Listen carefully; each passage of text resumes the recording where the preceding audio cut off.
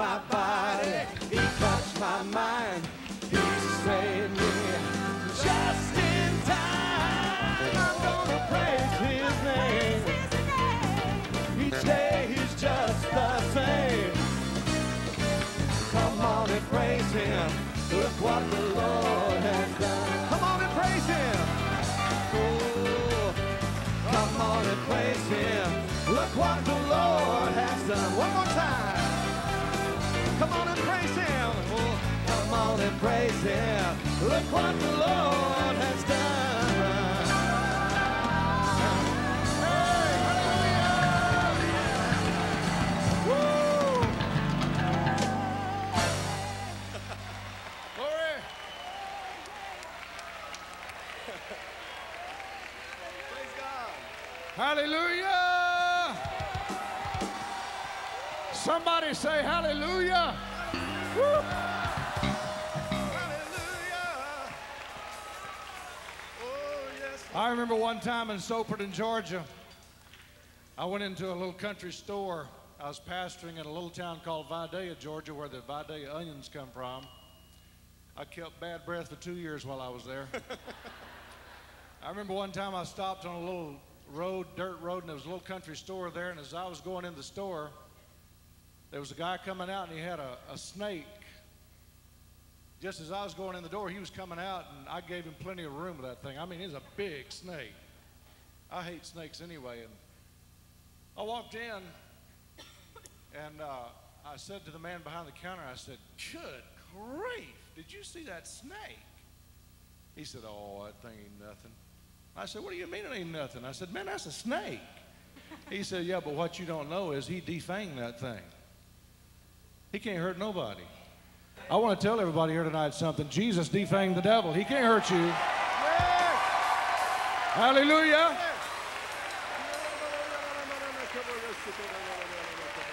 I want to tell you something. Because of this revival, there's a lot of God's people that's under satanic attack. A lot of our altar workers, our staff, our worship team, choir members, church members. A lot of you, the devil tried to hinder you from getting here. But I want to tell you, the devil's leveled his best shot at us, and we're still standing for the Lord. Yes, amen. Hallelujah! Hallelujah! Glory! Thank you, Lord. So he may look vicious, folks, and he may look bad, and he may threaten, and he may bark, and he may howl. But you have nothing to fear. Jesus said, "All power is given unto me in heaven and in earth." And he said, "You shall tread upon serpents and scorpions, and nothing shall by any means harm you." Yeah. Glory. Oh, yeah. I remember, you may be seated. I remember whenever I was a small boy in church, I saw the most romantic thing happen one Sunday night. I saw a man and his wife that had been divorced, came to church on a Sunday night at Riverview Assembly of God in Columbus, Georgia. And they got saved. And I remember them standing before the church, and they stood there and they hugged and they cried and they held one another and embraced for the longest. It seemed like 30 minutes. They just held each other and embraced and cried. And I remember the church just left their pew and came and just stood around them, and the church cried with them. And I thought, man, that made such an indelible impression on my mind. I never forgot that. And I thought, boy, wouldn't it be neat one day to pastor a church and have something like that happen? Well, ladies and gentlemen, it's happened.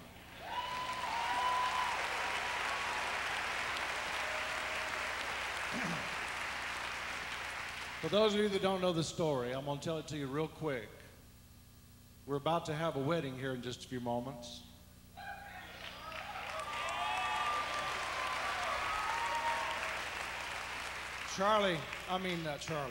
Steve and I was over in Mobile doing a live television program.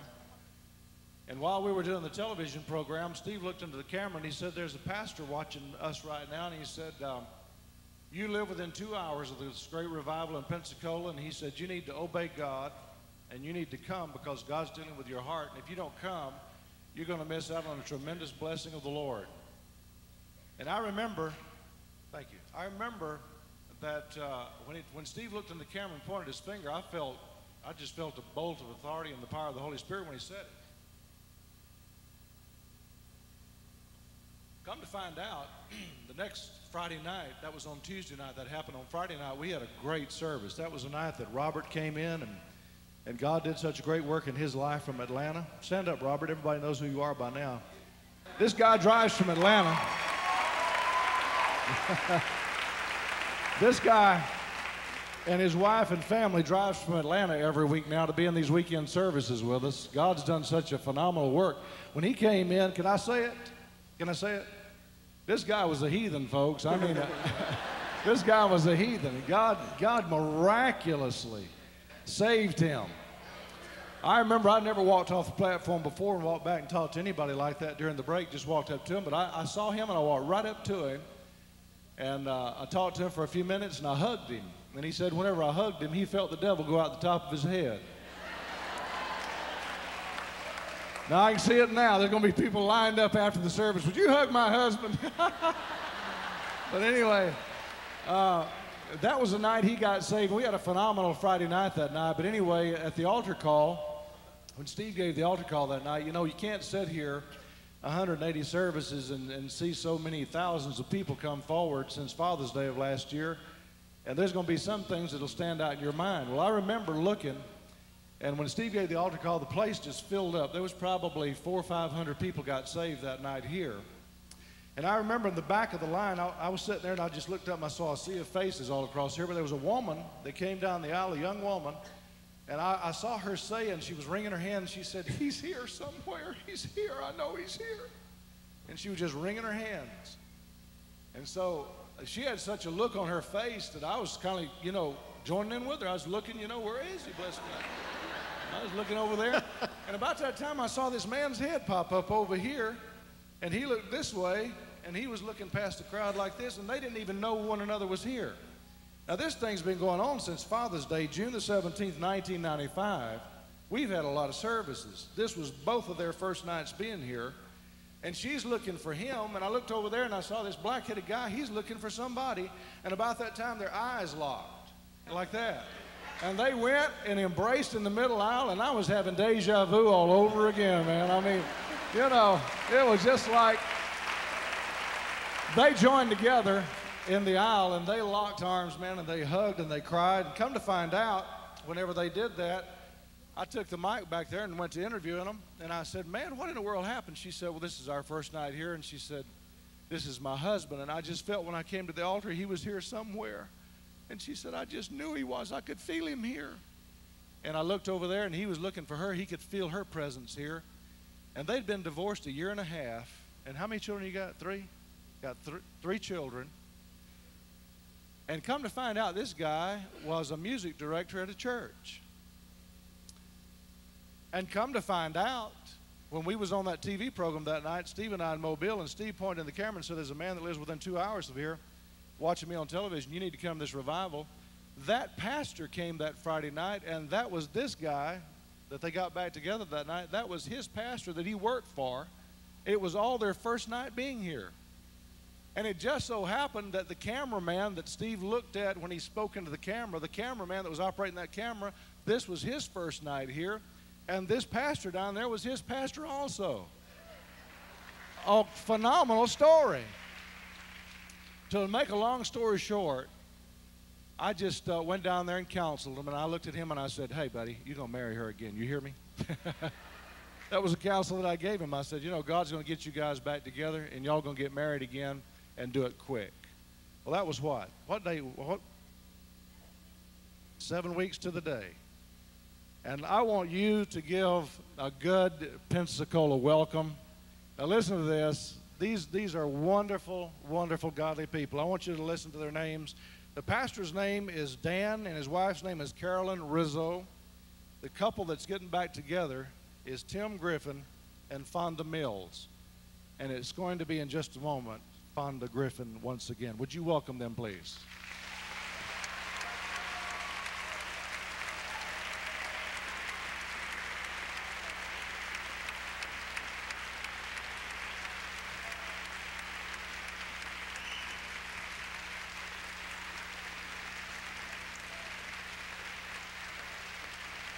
Hallelujah.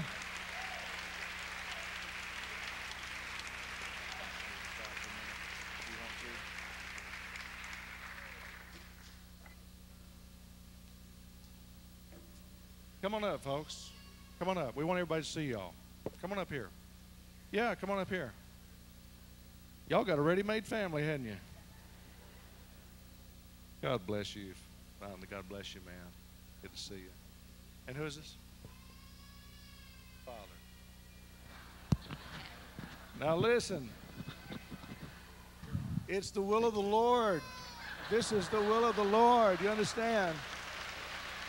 She feels better now. Okay. She feels better. It's the will of the Lord, baby. Don't worry about it. And you're her mother? Okay. All right. Pastor, do your thing, man. I can't use that. I've got this on here. Well, first, I would like to thank you folks, especially Abraham, Isaac, and Jacob here.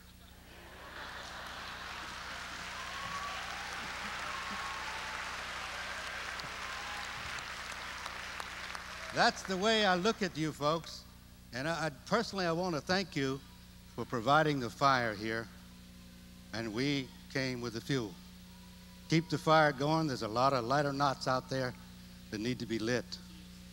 When I first saw this man, I thought he was King David.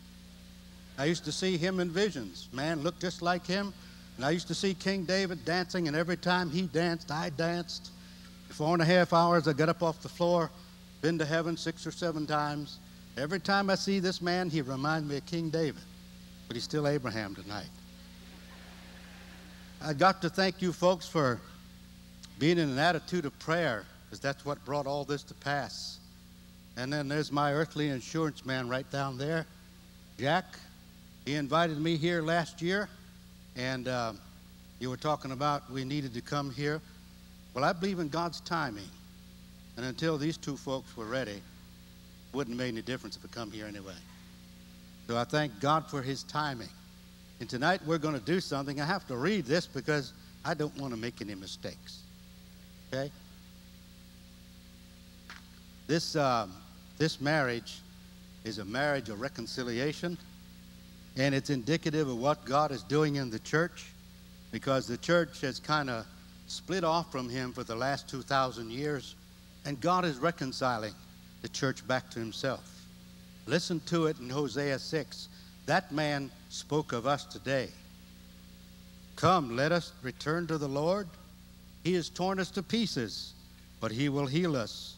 He has injured us, but he will bind up our wounds. After 2 days, and you know what Peter says about a day being 1,000 years, 2,000 years have passed, he will revive us. And on the 3rd day, which we're fast approaching, he will restore us that we may live in his presence. And now, folks, I'm paraphrasing this, and I feel free by the Holy Spirit to do this. Now that he has arrested our attention, it's imperative that we acknowledge the Lord and let us press on to maturity to know him, to be enraptured by him. As surely as the sun rises, he will appear. He will come to us like the winter rains and like the spring rains, the latter rains that water the earth. That's God speaking about the soon coming of the King. Now, you folks ready for this? Okay, we're gathered here in the sight of God our Father and our Lord Jesus Christ in this congregation to reunite these friends, and I consider them my children too. It's been a long time, and it's been almost 3 years of intercession before, during this operation, and now the restoration of it, so that you two guys could get back together again.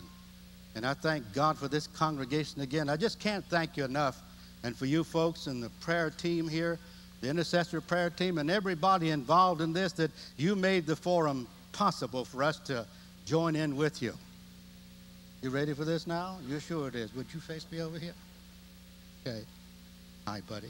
Come over here. Honey, come over my side, please. Before the fall, God designed marriage in the quiet of the Garden of Eden. Before evil had even touched anybody, God saw it was not good for a man to be alone, so he made a partner suitable for him. And you see, out of one, he made two, so that the two could become one again. He established the right of marriage there.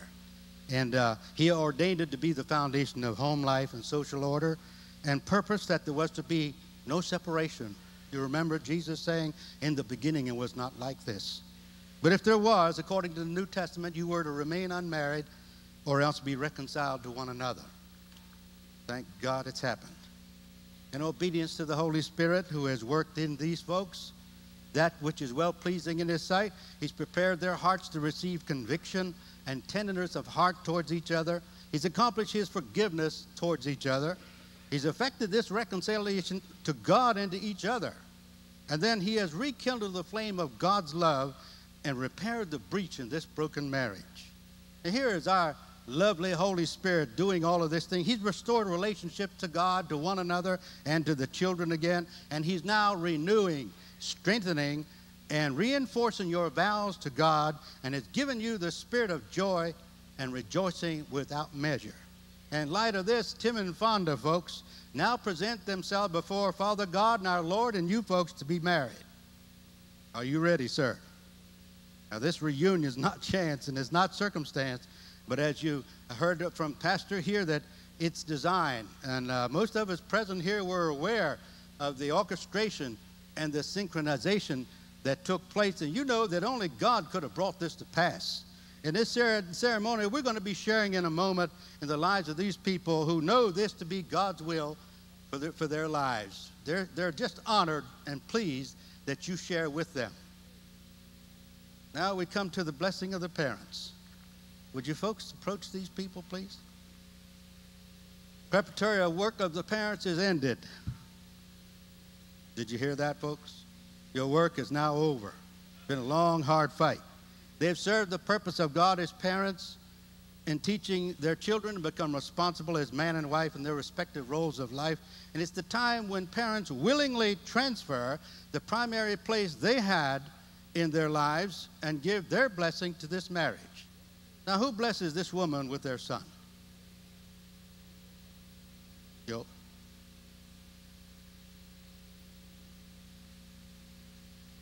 Would you bless him, please?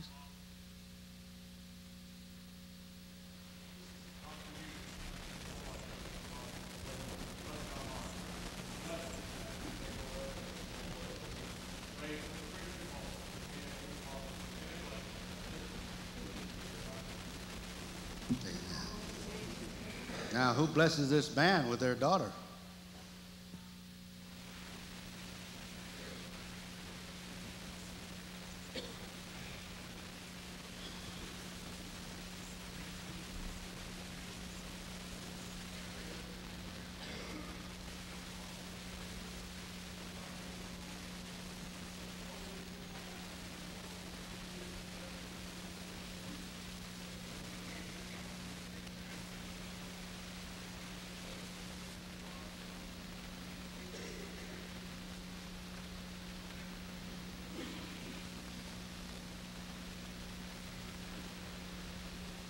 Amen.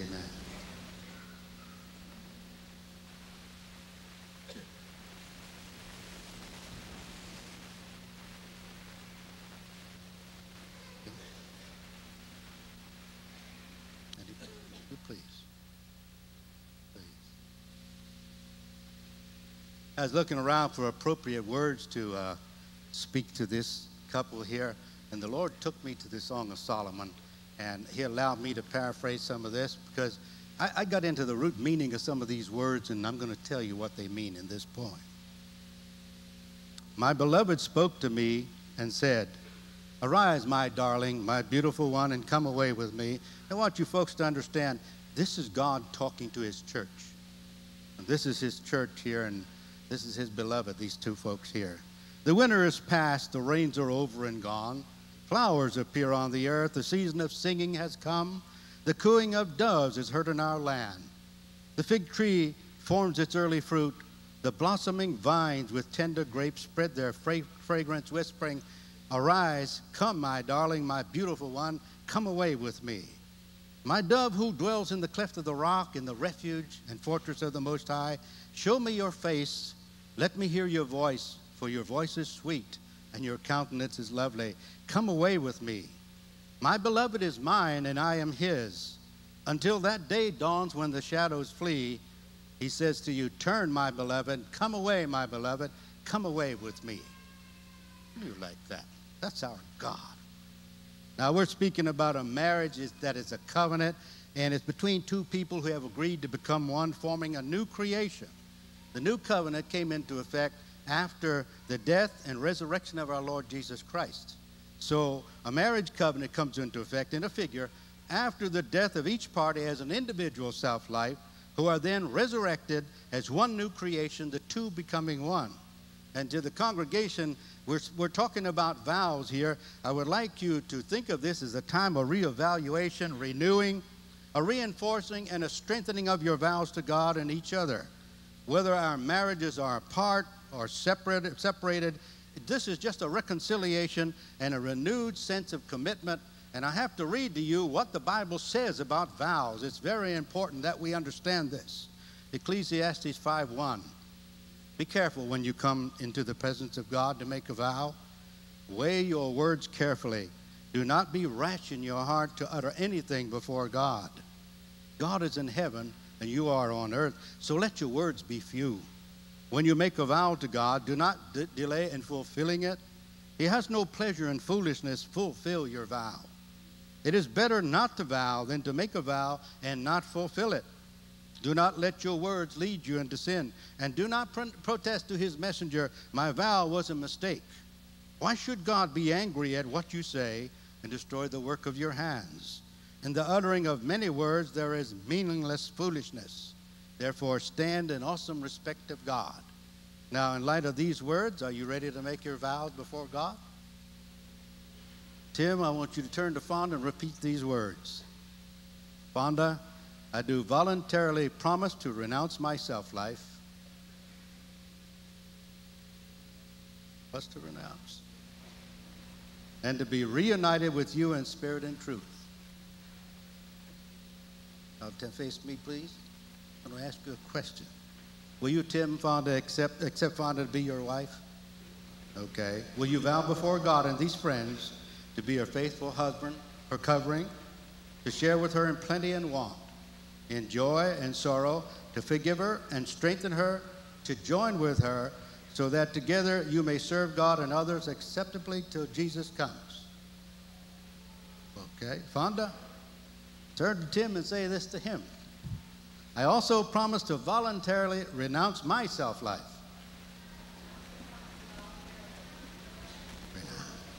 Whatever. And be reunited with you, Tim, in spirit and truth. Now, will you, Fonda, accept Tim to be your husband and your covering? Is that man getting close to me again?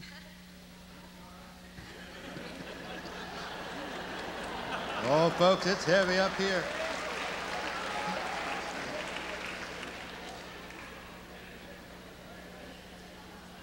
Lord, this is some marriage, I'll tell you.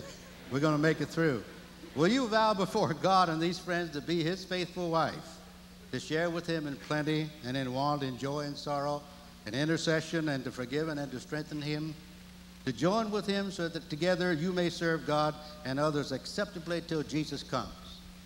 Okay, in light of that, so we can offer communion to you, because communion is for people with a covenant relationship with God and with each other.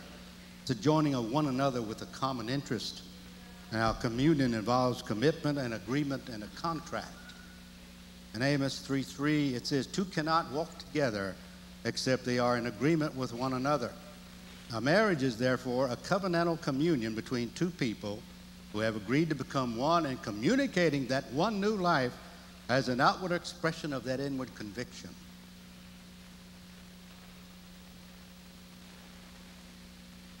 Now you know what to do with this. Okay? Tim, you offer. Tell her, I offer you communion in anticipation of our one new life together. Okay.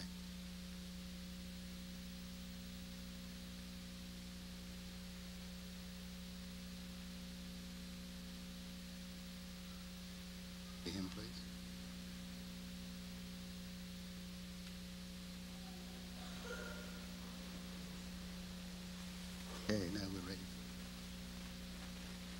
Okay. You turn to Daddy and Mama, please. This way.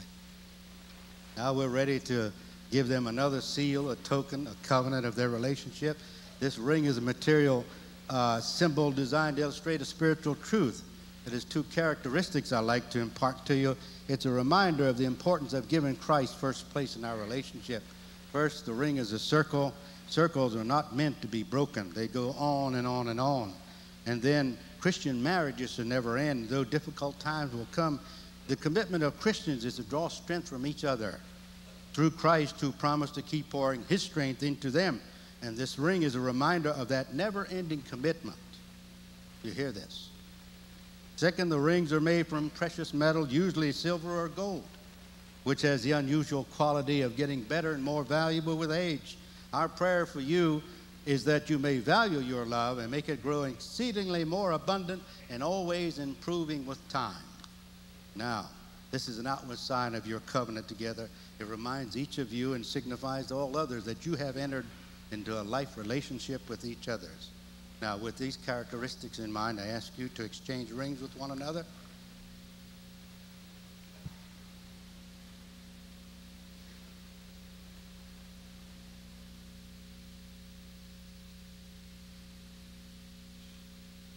Repeat this, please, Fonda. I give this ring to you as a sign of my Christian commitment and covenant relationship to you in marriage. Same thing.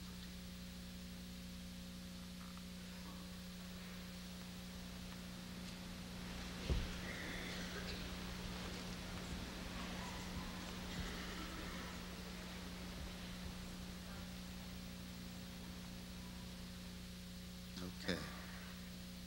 Now in the Word we understand that God is love. Therefore, love is God expressed. And when you realize this, you'll be able to do this. It's in Ephesians, in case you want to look it up sometime and renew your marriage vows to one another. You always give thanks to God our Father for everything in the name of our Lord Jesus Christ. You may be able to submit to one another out of reverence for Christ. And as a wife, you may submit to your husband as to the Lord, knowing that Christ has placed the husband as the head of the wife, as Christ is the head of the church's body, of which he is the Savior. Now, as the church submits to Christ, so also wives may submit to their husbands in everything. And as a husband, you're able to love your wife just as Christ loved the church and gave himself up for her, to make her holy, cleansing her by the water, washing of the water with the word, and to present her to himself, a radiant church, a radiant bride, without stain or wrinkle or any blemish, but holy and blameless. In this same way, husbands are able to love their wives as their own bodies, for we are members of his body. And then Paul goes on to say, this is a deep mystery, but I'm talking about Christ in the church. Now that you've made your vows, I have a blessing that God gave me especially for you, and it's to the church too, but I took it out of context, if you will, and I'm going to give it to you in light of what has happened to you, what has come against you, and what God says about the whole thing. You raise your right hand, please. Do not be afraid. You will not suffer shame. You will not fear disgrace. You will not be humiliated. You will forget the shame of your youth and remember no more the reproach of your widowhood. For your Maker, the Lord Almighty, is his name. The Holy One of Israel is your Redeemer, the God of all the earth. He has called you back from being forsaken and grieved in spirit, who married young and suffered rejection, says your God. For a brief moment he abandoned you, but with deep compassion he has brought you back. He hid his face from you for a moment, but with everlasting kindness he will have compassion on you, says the Lord your Redeemer. Isn't that great? That's our God. Listen, to me, this is like, thank you, Jesus. Thank you, Jesus. We're not through, there's more.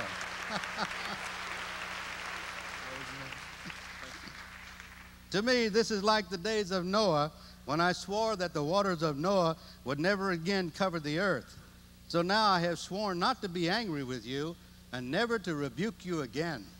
And he's speaking of the end times. Listen, when everything comes crashing down. Though the mountains be shaken and the hills be removed, yet my unfailing love for you will not be shaken, nor my covenant of peace be removed, says the Lord, who has compassion on you. Your son will be taught of the Lord, and great will be your children's peace. You will be established in righteousness. Tyranny will be far from you. You will have nothing to fear. Terror will be far removed. It will not come near you. If anyone does attack you, it will not be the Lord's doing. Whoever attacks you will fall for your sake. No weapon forged against you will prevail, and you will refute. You will refute every tongue that accuses you. This is the heritage of the servants of the Lord, and this is his vindication of them, declares the Lord. Now, God, would you lay hands on her, please? I need somebody to lean on here for a minute. I'm going to stay with you. God, make all grace abound to you, so that in all things, at all times, having all that you need, you will abound in every good work.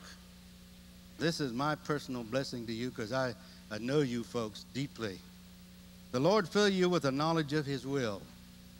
Work in you the power to will and to do for his good pleasure.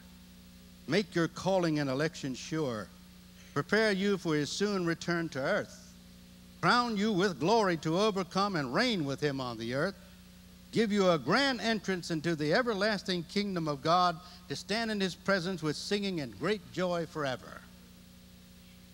Hey, yes. Thank you, Father.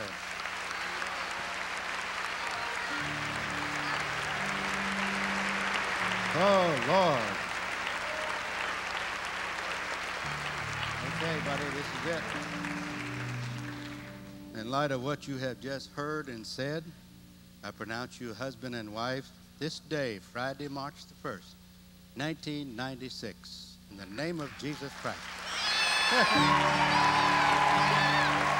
Bless you, brother. Oh, bless you. Can I kiss the bride? Yeah. Once you sit still. Hurry, get in there fast. Yeah. Take that, devil.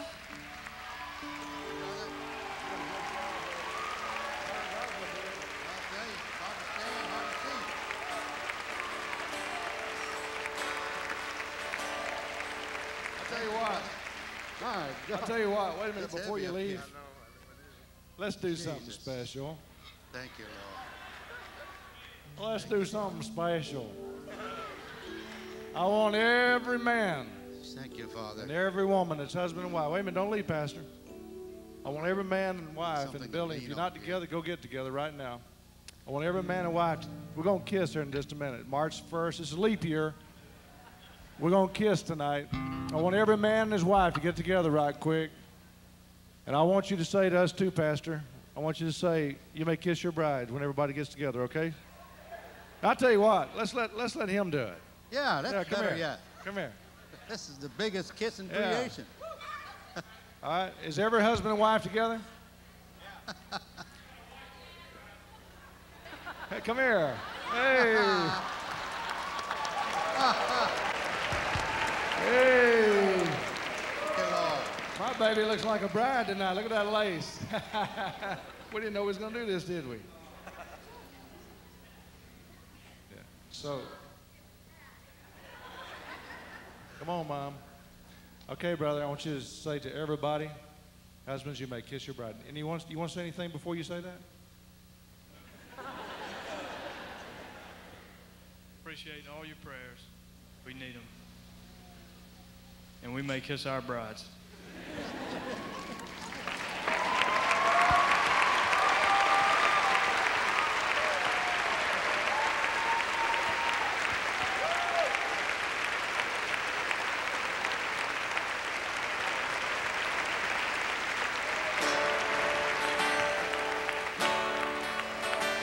Hallelujah.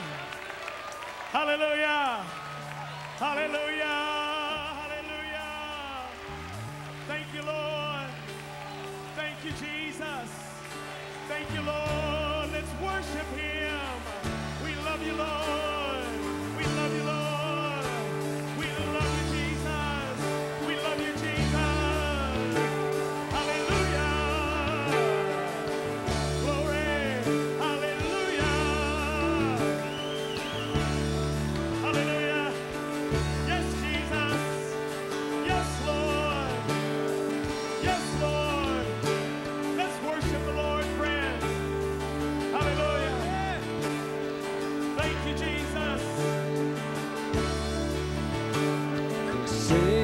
a song of celebration. Lift up a shout of praise, for the bridegroom will come,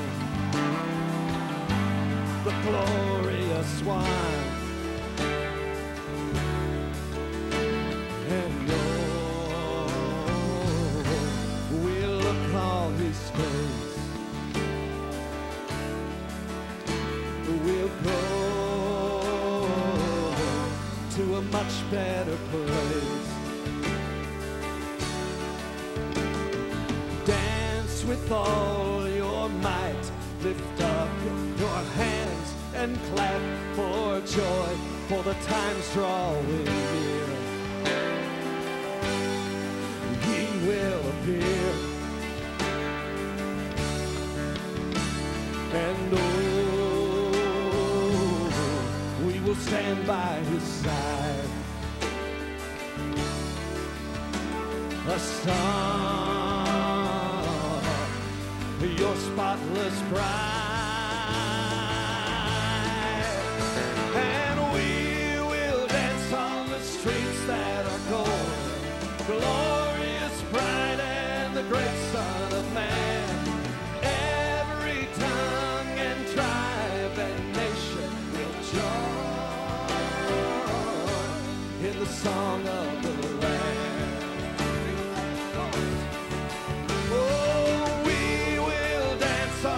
Streets that are golden, the glorious bride and the great Son of Man. Every tongue and tribe and nation will join in the song of the Lamb. Oh, yeah.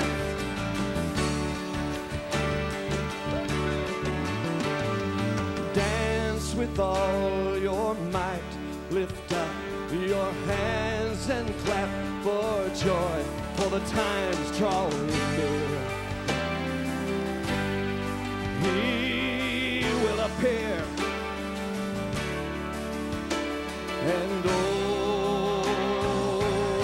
we will stand by his side. A son, your spotless bride. And we will dance on the streets that are golden, glorious bride and the great Son of Man. Every tongue and tribe and nation will join in the song of the Lamb.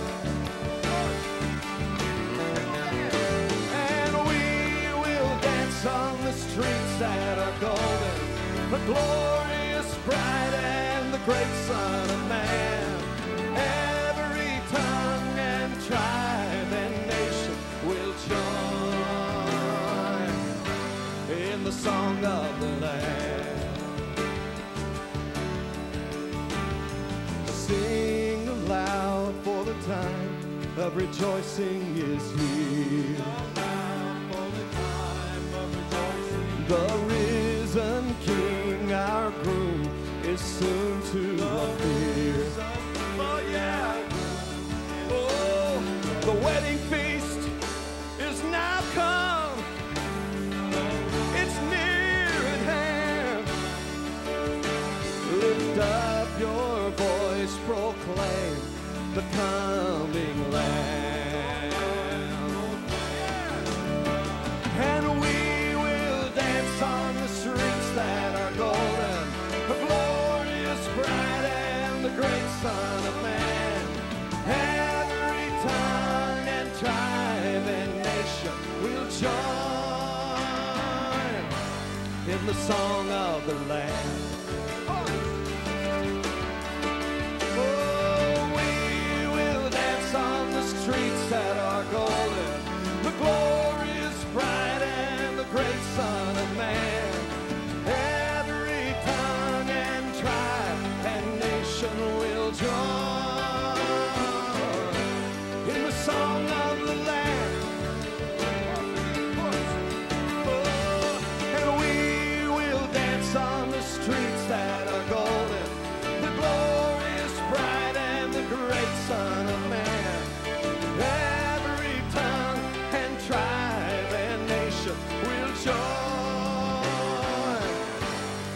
song of the land. Sing aloud. Sing aloud, for the time of rejoicing is here. Sing aloud, for the time of rejoicing. The risen King, our groom, is soon to appear. The wedding feast to come is now at hand. Come on.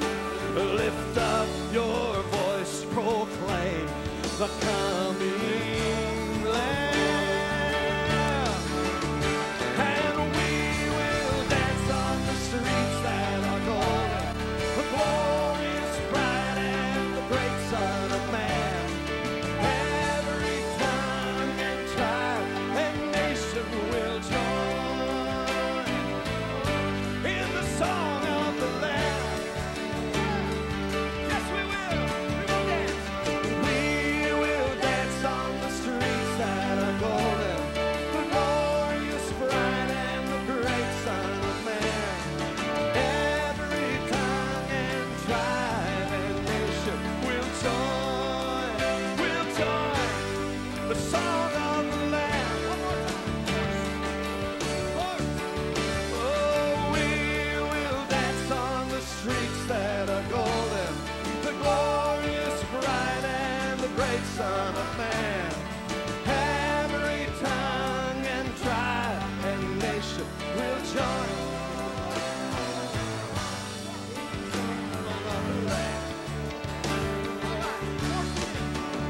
And we will dance on the streets that are golden, the glorious bride and the great Son of Man.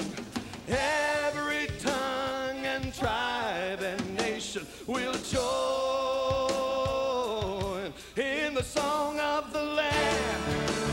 Oh, yeah. Oh. And we will dance on the streets that are golden, the glorious bride and the great Son of Man.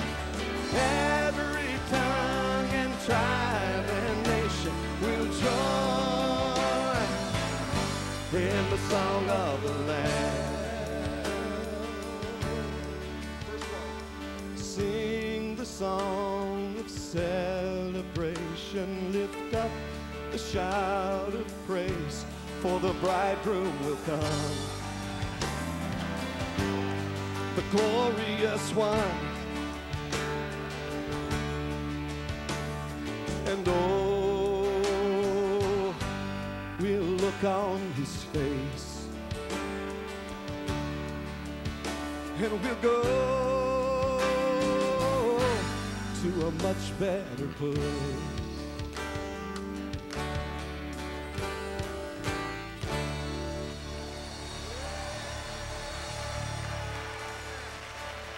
Many waters.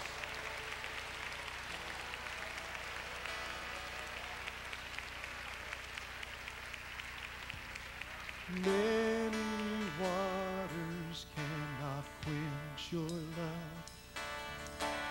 Rivers cannot overwhelm me. Oceans of fear cannot conceal your love for me.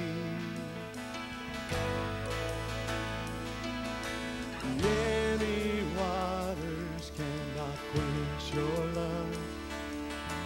Rivers cannot overwhelm it. Oceans of fear cannot conceal your love for me. Your love for me. Holy love, glow in me. Fill me up like the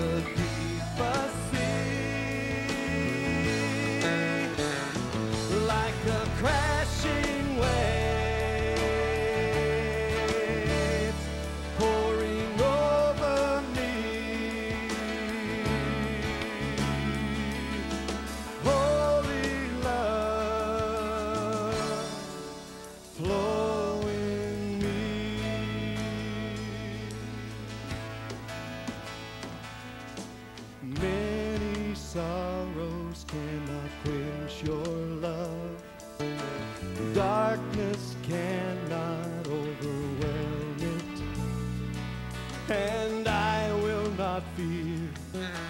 Your love is here to comfort me. Yes, it is. Many sorrows cannot quench your love. Darkness cannot overwhelm it. I will not fear. Your love is here to comfort me. To comfort me.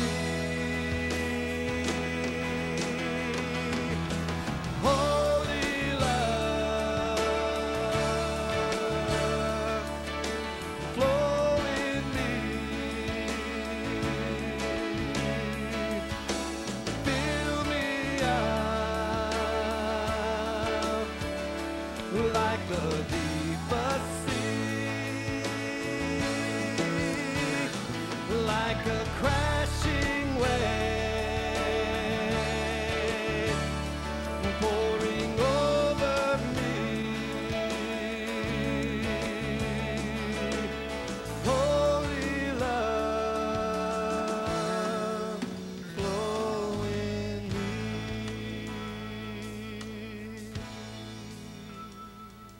When I find you, I find peace. When I find you, I find peace.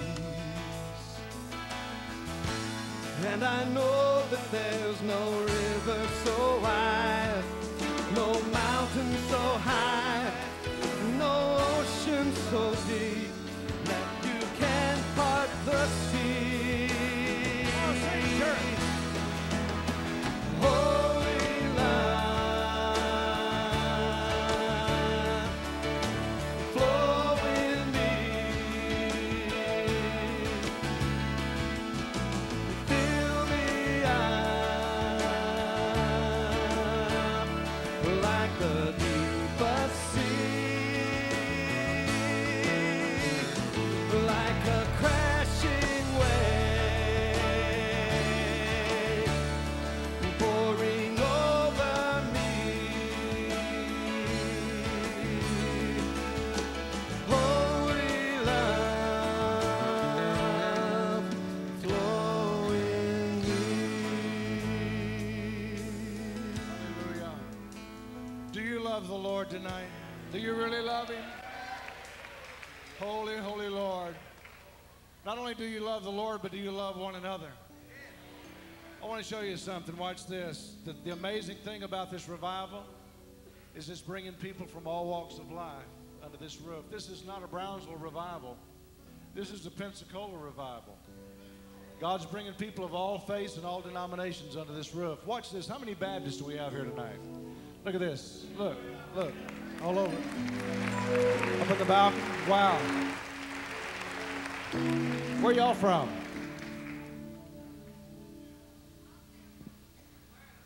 All from Georgia? Yeah. Oh.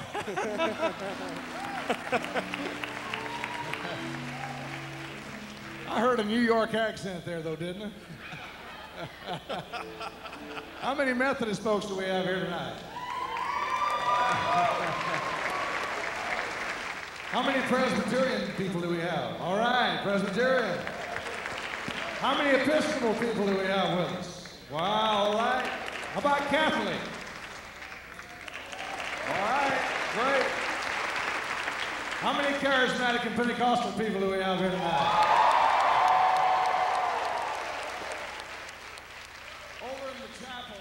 Over in the chapel, Richard, I want you to do the same thing here right quick. How many of you are from outside the southeast United States? Now, I know that we have a lot of us here that are from the southeast. Let me see your hand. You're from the southeast United States, all right?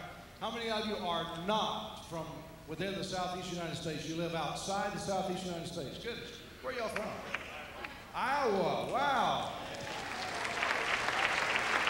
Keep them up. Keep them up just for a moment. Where are y'all from? Pennsylvania? Wow. What part? Gettysburg, right? Back there in the back, where are you from, sir? Saudi Arabia.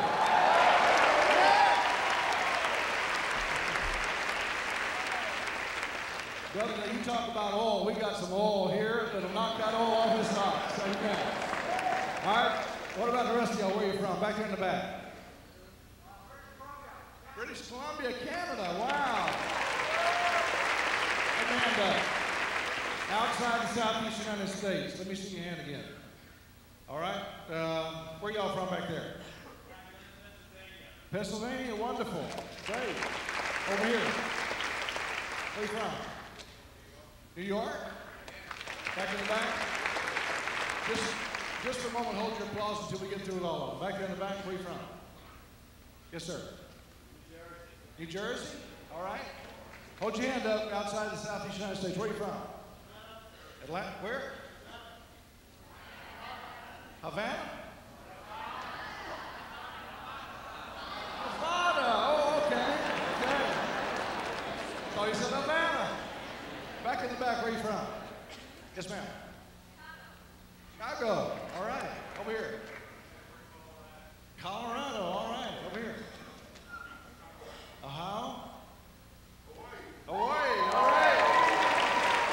Up in the balcony. Where y'all from? Up in the balcony. I saw some hands go up.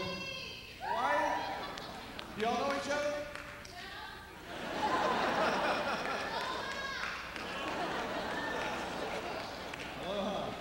Are you married?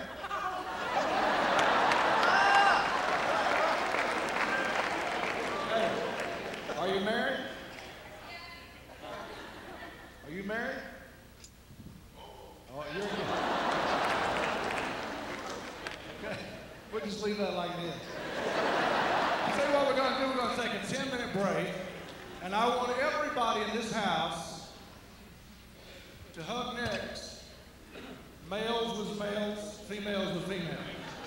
And I want you to introduce yourself to them and just reach out and shake their hand and hug their neck and say, you know, wasn't that a beautiful wedding tonight? Come on.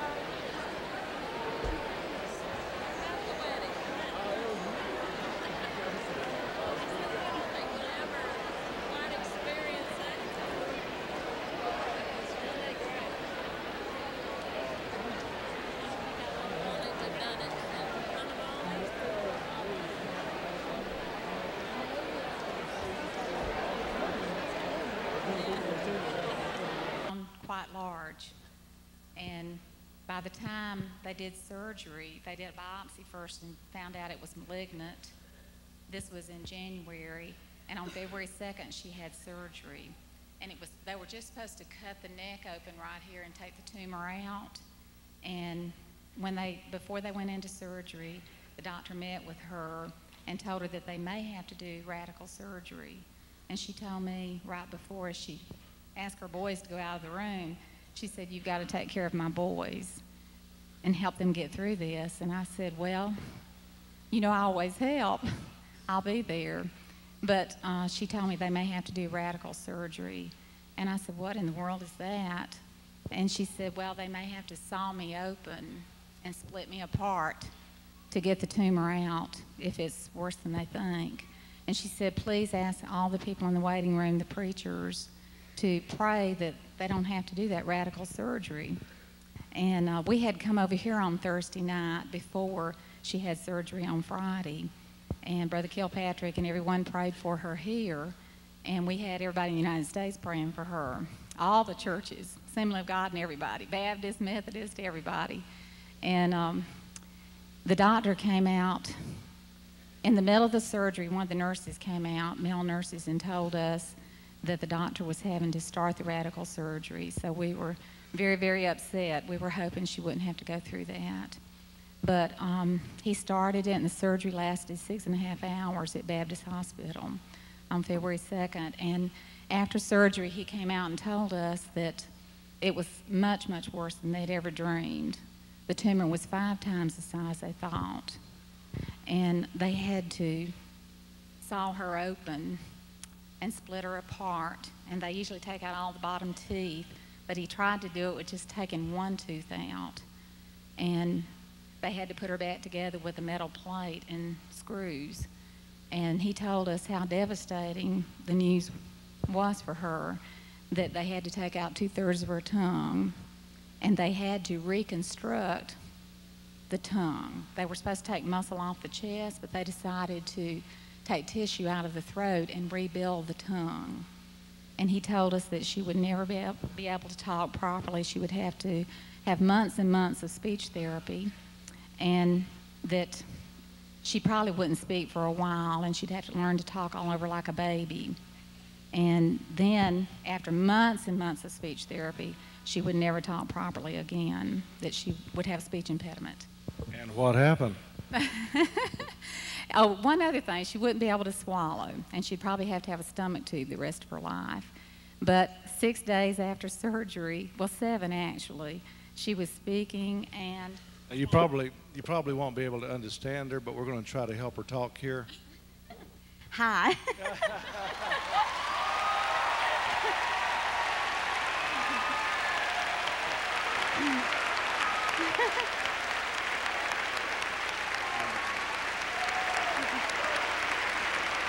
I want you to listen to this. I want you to listen to this. Listen how good she's talking. I praise God tonight for everything He's done for me. He's done it all. The doctors are amazed. I'm a miracle. So you're not supposed to be eating, you're not supposed to be swallowing, and you're not supposed to be talking? Oxygen and a trach, and I'm supposed to have a feeding tube. But you know what? I remember. Go ahead.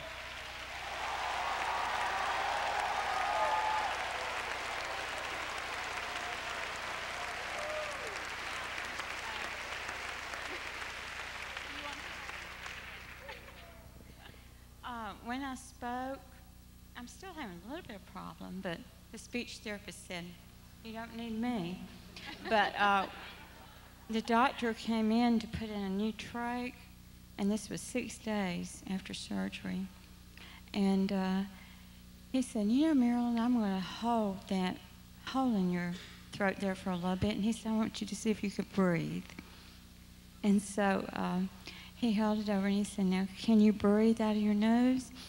And I breathed a couple of times and I said, "Yes, I can." And it was like the nurse said, "Well, who said that?" Wow.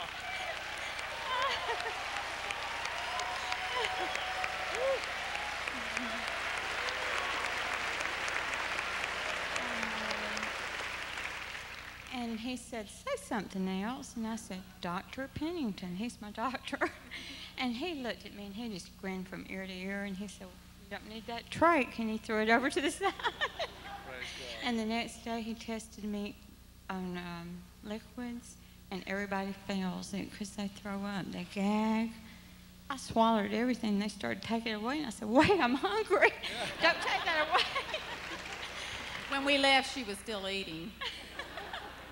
And so one of my favorite pastimes, but he just pulled that stomach tube out and threw it in the garbage can. He said, you don't need that. And it was it was 7 days. God works in sevens. Yes, he does. He does.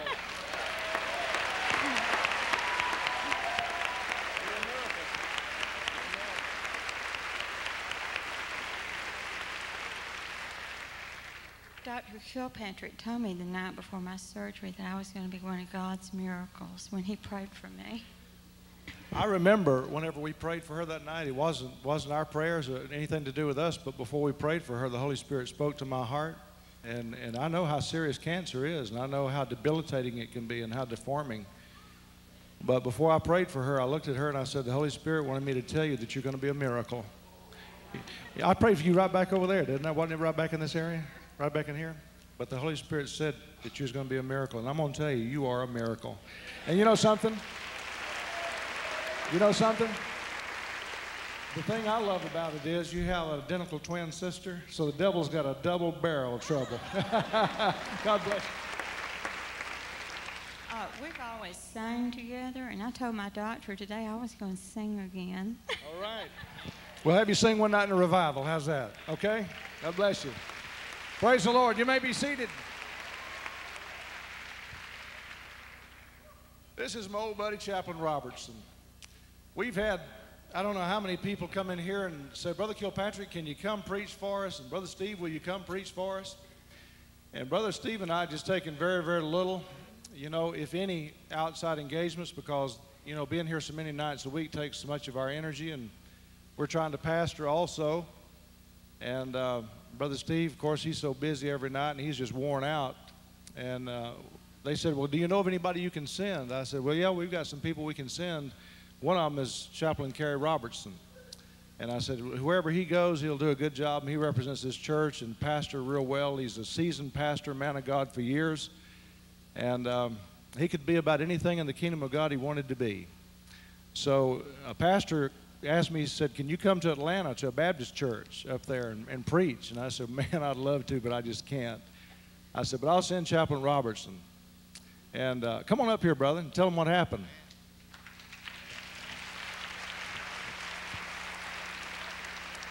Tell them who you are and tell them what happened. I'm Bob Shaddles, pastor of Friendship Baptist Church in, about 15 miles out of Atlanta, out of downtown Atlanta. And I'd been going through some pretty hard times, like a lot of Baptists do, you know, and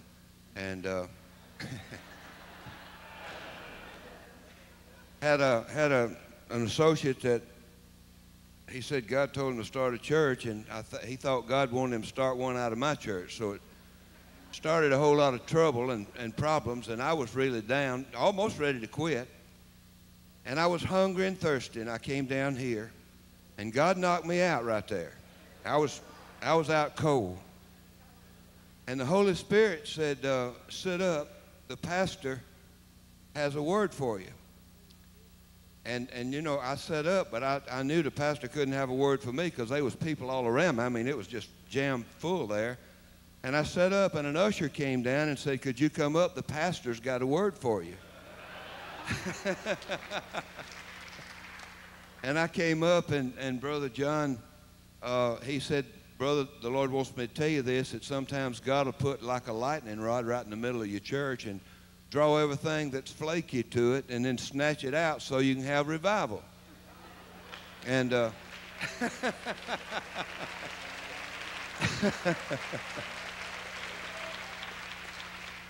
so God snatched it out, and I said, well, we're ready to have revival. And you know, I knew God sent me down here for a reason, so I lit in on Brother John and Brother Steve, and I got you know, it'll be maybe in 15, 20 years, you know, we might can come and preach. And they sent me to Carrie. And Carrie and I just really locked in pretty close. And Carrie started last Sunday morning. We went Sunday morning, Sunday night, Monday, Tuesday, and Wednesday night. Now, we seat without putting out chairs and things, about 600 people. And we were full each service. But what's happening here is happening there. Amen.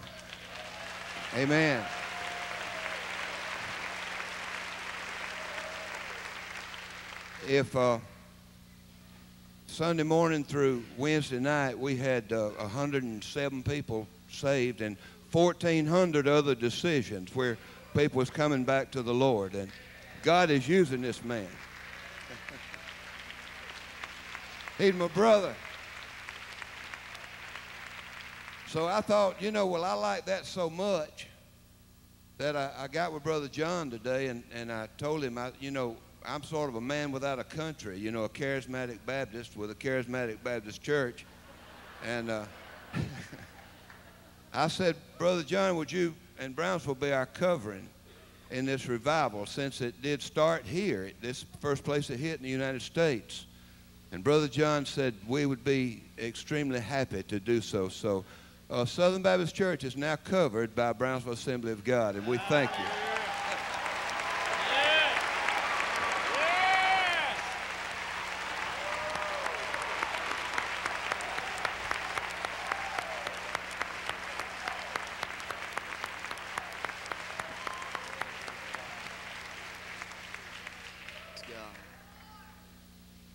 What Bob didn't tell you is that about half of his church, one of his churches, he has two up there on the East and West campus. You folks from Friendship, stand up. There's some of them down here. Praise God. Praise God. There's a girl standing over there that on Tuesday night was saved and delivered from crack cocaine. Praise God. Praise God. Amen. Praise God. I'm going to receive an offering in just a moment. And yes, yes, yes. God loves a hilarious giver. Amen. Praise God, but he will take money from a grouch too.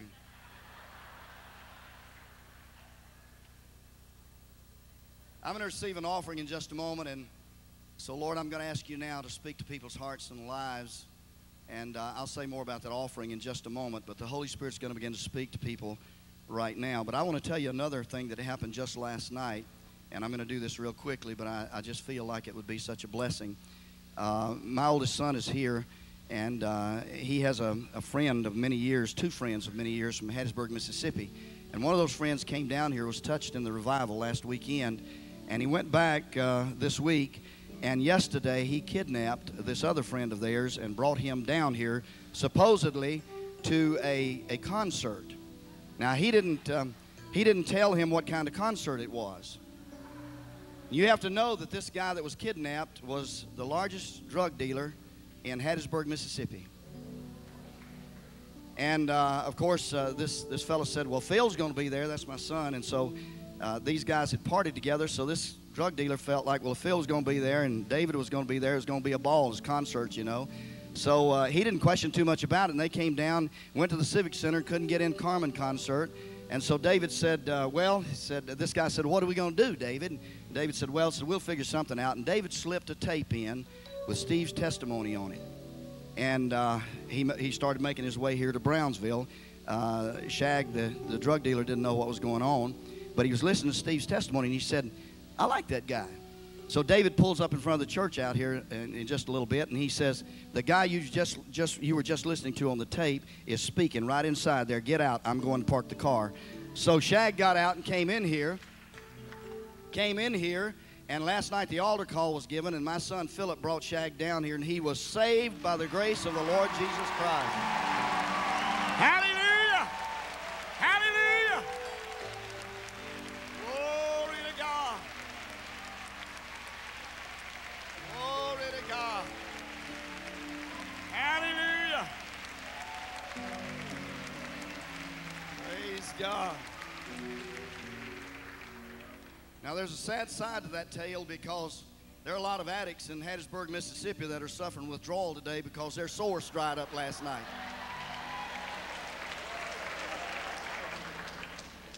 I'm going to tell you, folks, I've been saved 41 years, and I've been preaching most of those 41 years, and this is the most exciting time I've ever experienced in my life in the kingdom of God. What a time to be alive. My God, we don't know how fortunate we are to be a part of what's going on. I used to read about Azusa Street, and I thought, Lord, if I could just be in that place, if I could just hear Brother Seymour, if I could just have him pray for me. Last night, I was praying for folks back there in one of the aisles, and I just said, Lord, I'm just so dry and empty from this week of revival up in Atlanta. And I took my tag, I'll put it in the pocket, and came down here and stood. And Steve and I connected here in about 8 feet of space. There was a bolt of light and went between us. And I'm telling you, God tacked me and filled me up again. Hallelujah. Oh, this is exciting, folks. It's exciting. God's doing some great things. Listen, God can do anything. He can do anything. Oh, man, I'm telling you.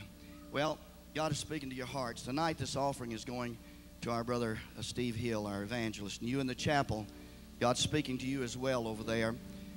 We only take one offering a week for our evangelist. And that's at his insistence.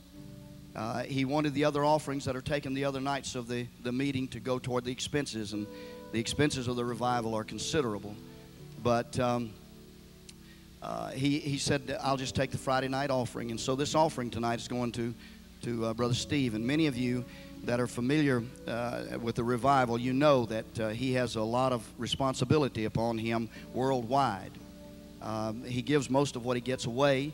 And so all of this money that you're going to give tonight is not going to him personally. It's going to ministries that he supports around the world. And I'm going to tell you, I've never met a man in all my 41 years of being a Christian, and almost all of those of being a preacher, I've never met a man that was more selfless than Steve Hill in the ministry. I'm telling you, this guy has a heart like God. He's a giver. He is a giver just like God is a giver. And so I want you to give good tonight. I want you to give good tonight. I want you to give to God. It'll be given to Steve, but give to God. And then you won't be disappointed. You won't ever be disappointed if you give to God. God's going to bless this offering tonight. I just feel like that God's going to do something special in this offering tonight. And so, yes, sir. Okay. You want to?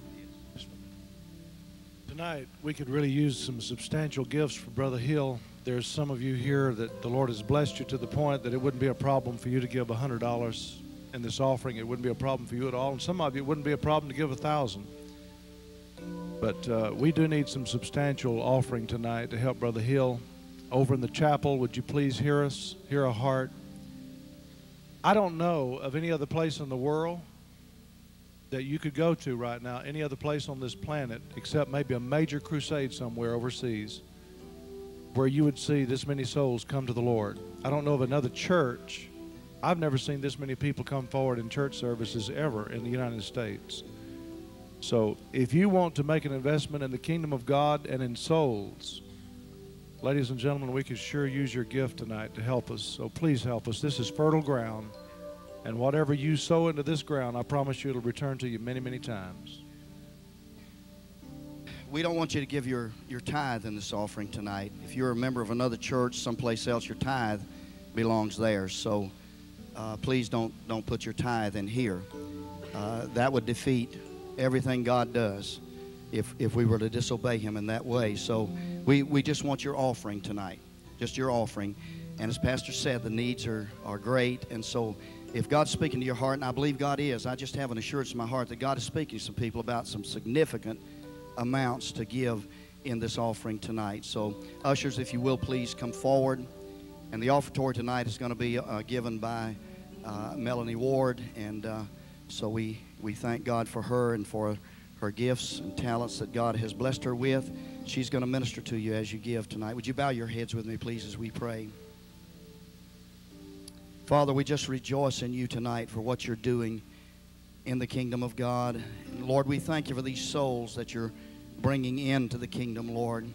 The kingdom is enlarged, and souls are coming in by the literal hundreds and thousands. And we're so grateful that our eyes are seeing these things and our ears are hearing reports like this healing testimony tonight and these miraculous salvations. And Lord, we just rejoice tonight in you. We thank you for what you're doing. We thank you for sending Steve Hill to this church, Lord God, and for this gracious church for opening its heart to the message and the move of the Spirit of God. And now because of that, 17,000 people have been ushered into the kingdom of God, not counting those that have been brought in outside of this building here. And Lord, we just praise you for what you're doing. And now it comes time for us, Lord, to support this great work with our financial means. And so we ask that you would help your people now to have open hearts to give, hearts of love, hearts of graciousness and thanksgiving to give in this offering tonight, that this tremendous need might be met to your kingdom's glory. Lord, receive a great victory now as your people worship you in their giving. In Jesus' name we pray. Amen.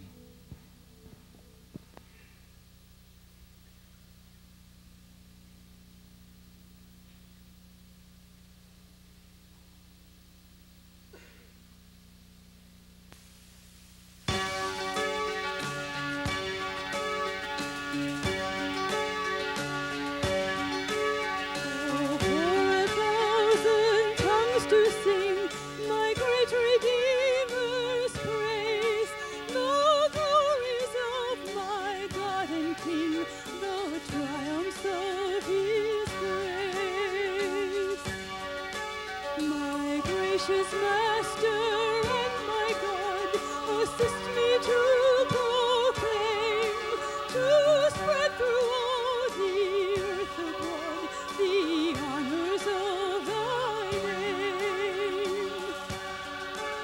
Jesus, the name that charms our fears, that bids our sorrow cease.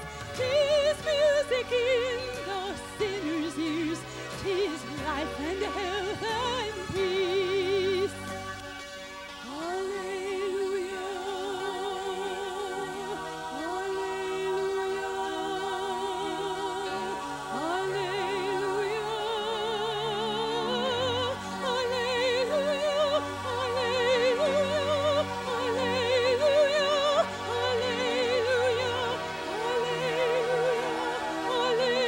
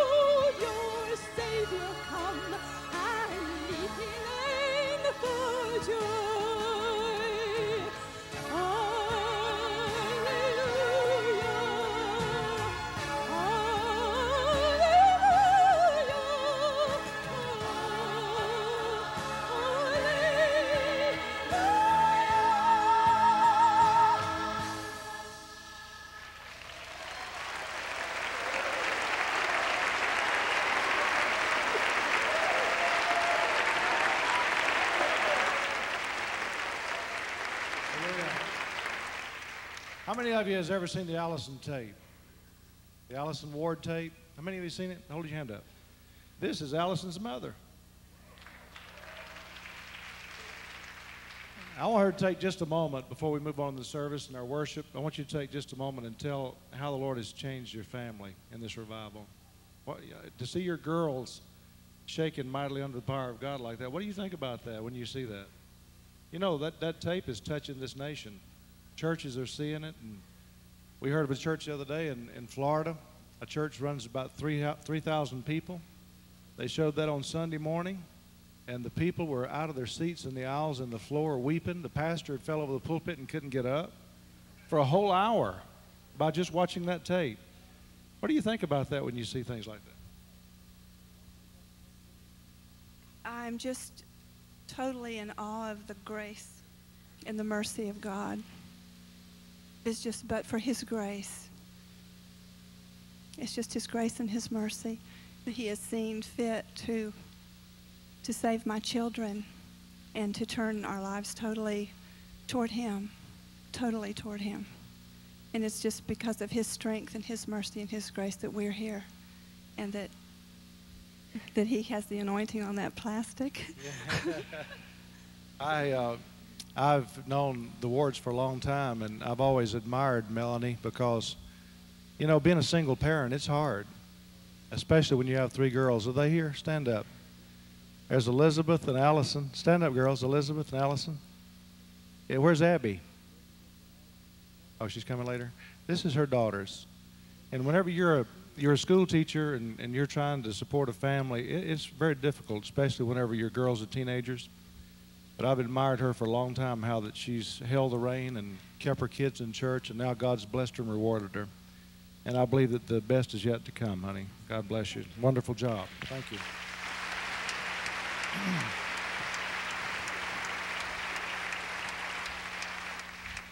I want to encourage everybody here to stay after the altar call.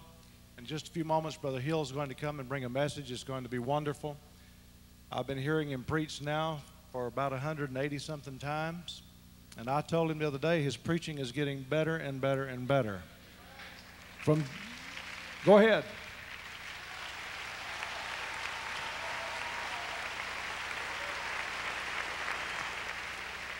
From day one, his preaching has always been good, and I've always loved Steve. We've always been very dear friends. We used to talk about, he'd call me from Argentina, what God was doing in Argentina, and he'd say, John, you wouldn't believe it. He was thousands of miles away down there on that soil talking to me. Me and him would cry and weep over the telephone about what God was doing, how revival was moving, and I used to say, God, I wish I could be there, man, what God's doing. And then the Lord brought him here, and we're having a revival just that mighty right here in Pensacola. And that's wonderful. Listen, I want to encourage everybody after he gives the altar call here in just a little bit. There'll be hundreds of people come to the Lord tonight, just on Friday nights and Saturday nights now, here in this church and in the chapel across the street. There's about 1,000 people gives their lives to the Lord every Friday and Saturday night alone. That's not counting Wednesday, Thursday, and it's not counting those nights. It's not counting Sunday morning. But just those nights, there's about 1,000 people give their life to the Lord. But after he gives the altar call for the sinners, one of the greatest blessings that's taking place with the Christians is God is refreshing the Christians. And I'd just like to ask you, how many of you have been in this revival? Has God refreshed you? Let me see your hand. Has he touched you at these altars? It's been remarkable. You know, today my wife and I was over at a restaurant eating lunch, and there was a bus out in the parking lot. When we walked in, where's the group today that I met from over there? And there you are. God bless you, man. Where's the pastor? There you are. God bless you, man. We was over in a restaurant eating. Just something about Morrison's. Man, that's where we broke down and cried before, over there at Morrison's. But this was the other Morrison's over in the Cordova Mall, and I was going through the line. This preacher came up to me and said, hey, Brother Kilpatrick, I was at your pastor's conference, and he said, I brought a whole busload here tonight for the revival. And I went over there and sat down, and me and Brenda got to talking about it just a little bit later, and we looked out there and saw that bus in the parking lot, and she and I both broke down and just cried, Morrison's, that God has sent revival to Pensacola. He just happened to send it to this church, but it so touches our heart, it humbles us that God is moving like he's moving here in this church, and to see people come and to be touched by God. And we sat there, and they loaded up on the bus, and we saw the people as they were walking from the restaurant to the bus. And as they were moving toward the bus, you could see on their little faces anticipation. He said they were leaving, and they were going to be here about 3 o'clock to come in and get a good seat. They were going to try to be in the sanctuary about 3 o'clock and sit here till 7 at church time. And me and Brenda watched those people moving toward that bus with anticipation on their little faces that God would touch them and minister to them tonight. And I just speak a blessing over all of you that have come, and over all of you that have come from outside the Pensacola area and you've driven and you've flown in. I speak a blessing over you here and in the chapel across the street, that the Holy Ghost will just rain down on you tonight and bless you and refresh you and strengthen you with the power of His might. And may tonight be a life-changing night in your life, and may you never be the same. And as you leave this place, may you take with you what you receive here, and may it begin to grow and glow in your life from tonight forward in Jesus' name. But folks, let me just say this before we move on. Don't fail to come forward and get prayer. We've seen people that's come forward and they've driven for long distances and flown in and would stand around and watch and not get in and get prayer. I talked to one man the other night from Washington, D.C. It was a pastor and his wife. And he said, man, when I read your book, and he said, when I read in Charisma what God is doing in Pensacola, he said, a fire jumped up in my belly, and I got such an intense hunger to be touched by God. He said, Pastor, I kid you not, I would have ridden a bicycle to Pensacola to be touched by God. So folks, get in. Stand up with us. The worship team is coming back. Brother Lyndall Cooley is in Israel, and while he's gone, we thank God for the Colemans leading us in worship. Thank you.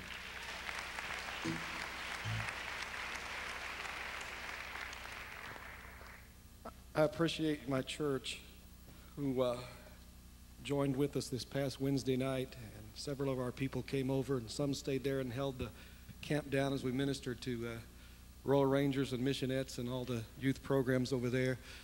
But a lot of our folks came over here and are back with us tonight, and I appreciate our church, Holly Assembly of God, for being a part of this revival and what God is doing.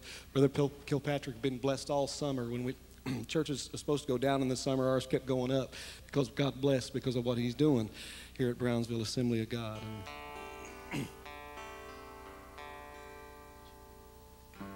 There is none like you. No one else can touch my heart like you do. I could search for all eternity long and find there is none like you. There is none like you. No one else can touch my heart like you do. I could search for all eternity long and find there is none like you. I want to hear all the ladies sing now. Ladies, sing now.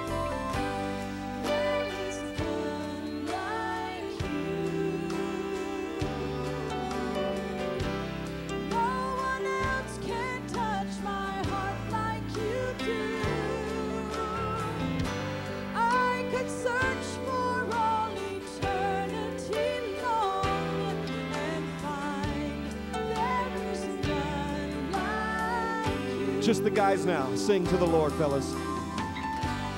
There is none like you. Nobody, Jesus. No one else can touch my heart like you do. Nobody, Lord. I could search for all eternity long and find there is none like you. Everybody sing now. There is none like you. Nobody like you. No one else can touch my heart like you do.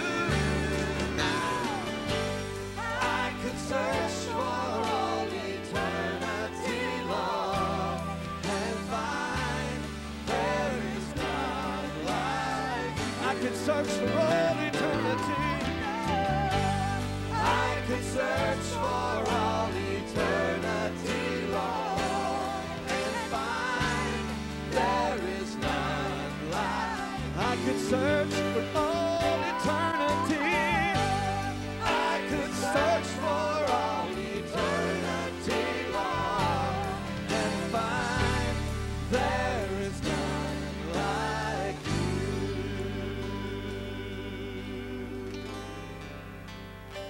Hallelujah. And oh, how I love Jesus.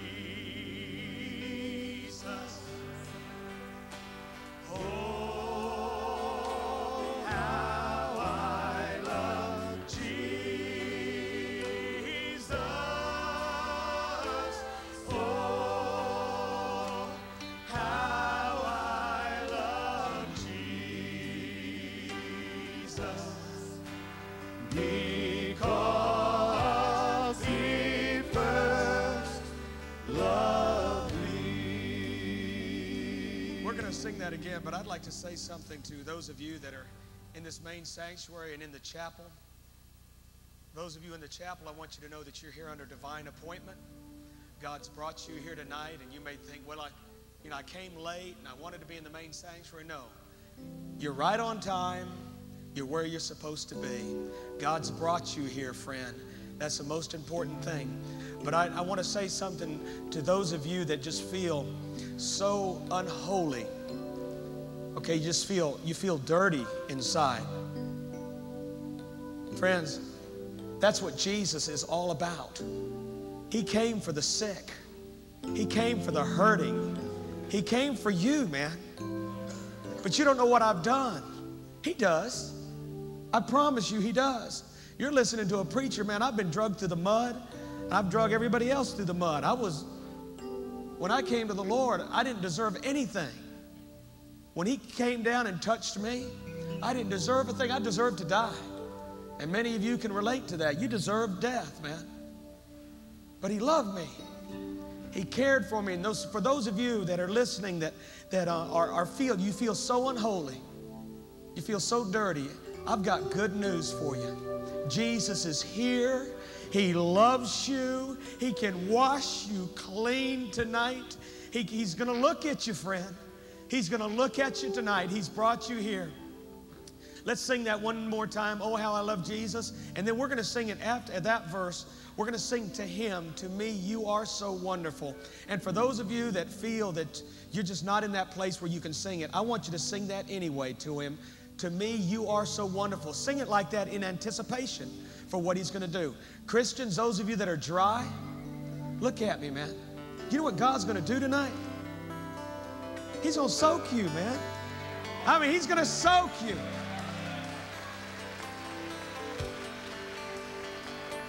And people come to this service. They come to this service, and I have them look at me night after night. See, this has been going on a long time. First-time visitors, we've been here since Father's Day. We've had over 500,000 people come through here. There is a pattern, okay? Something's happening here. And people come to this place. They'll fly in from Seattle, Washington. They come from Hawaii. They come from New Zealand. They come from all over the world, and they will stand here. One man said to me, I have come from Australia, and I am not leaving this place without God touching me. And I looked at him. I said, in just a few minutes, he's gonna. And he looked at me like, how do you know? Friends, we just know. If your heart is after God, he's going to touch you tonight. He's going to kiss you. That's what he's doing here. That's what he's up to. Pastors, you don't put up a sign out front and say revival and keep it going for 185 services in a row, friend. It's because God showed up. He is showing up in this place. So Christians, you're going to sing this to me, you are so wonderful. And you may be dry as desert sand right now as you're singing this, but you're singing it because of what he's about to do. Oh, how I love Jesus. Oh, how I love Jesus.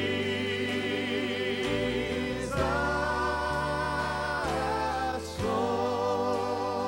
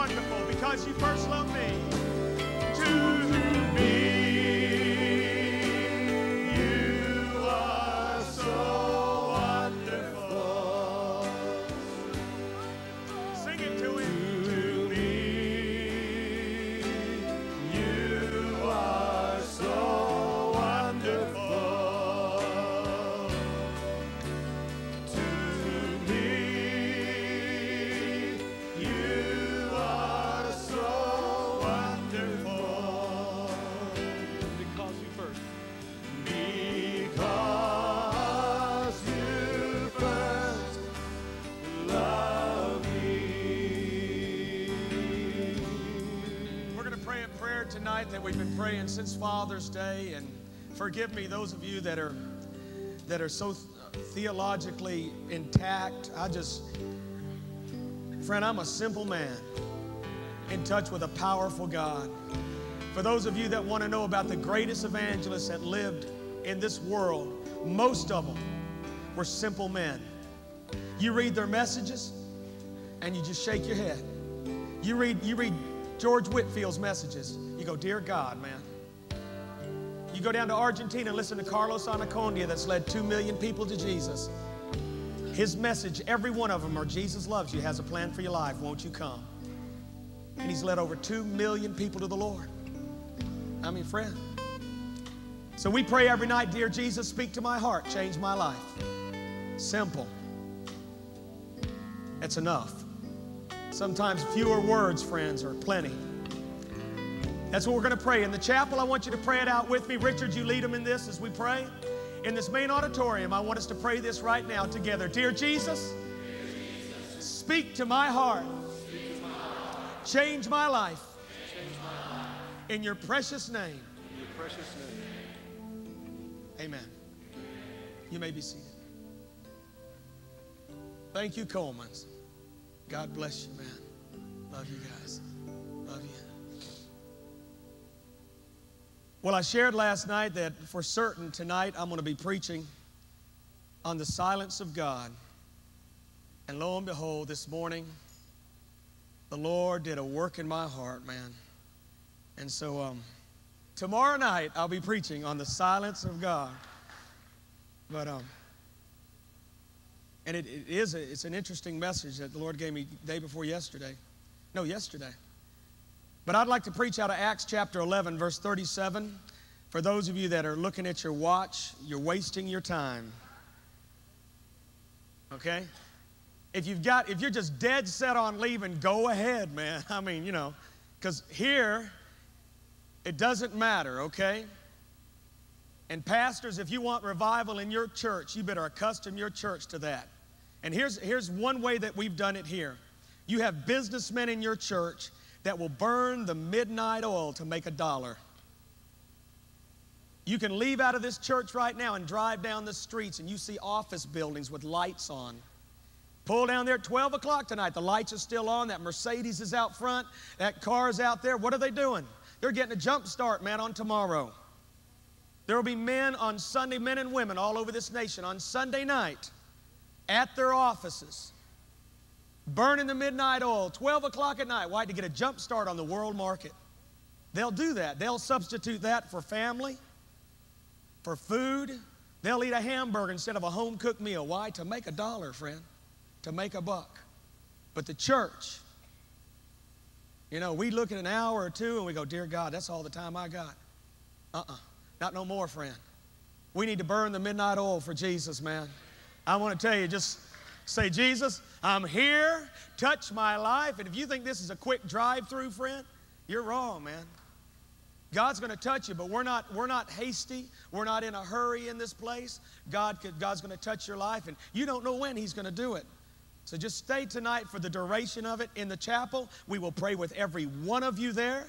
God will touch you. Just everyone be patient tonight and listen to the word of the Lord. I am not a long-winded preacher. I'll preach for a few minutes tonight. Charity James is going to sing Run to the Mercy Seat. Acts chapter 11. This is a passage I'm sure many of you pastors have preached. Chapter 2. I'm sorry. Did I say 11? Whoa. I've got it written in Roman numerals here. I really do. Acts chapter 2. Verse 37. This came right towards the closing of Peter's sermon. Those of you that are familiar with this chapter, you know the baptism, the mighty outpouring of the Holy Ghost had taken place, and Peter had preached a dynamic message. And this was right towards the closing of it. He preached after this. If you'll read down, you'll see where he preached a little bit more.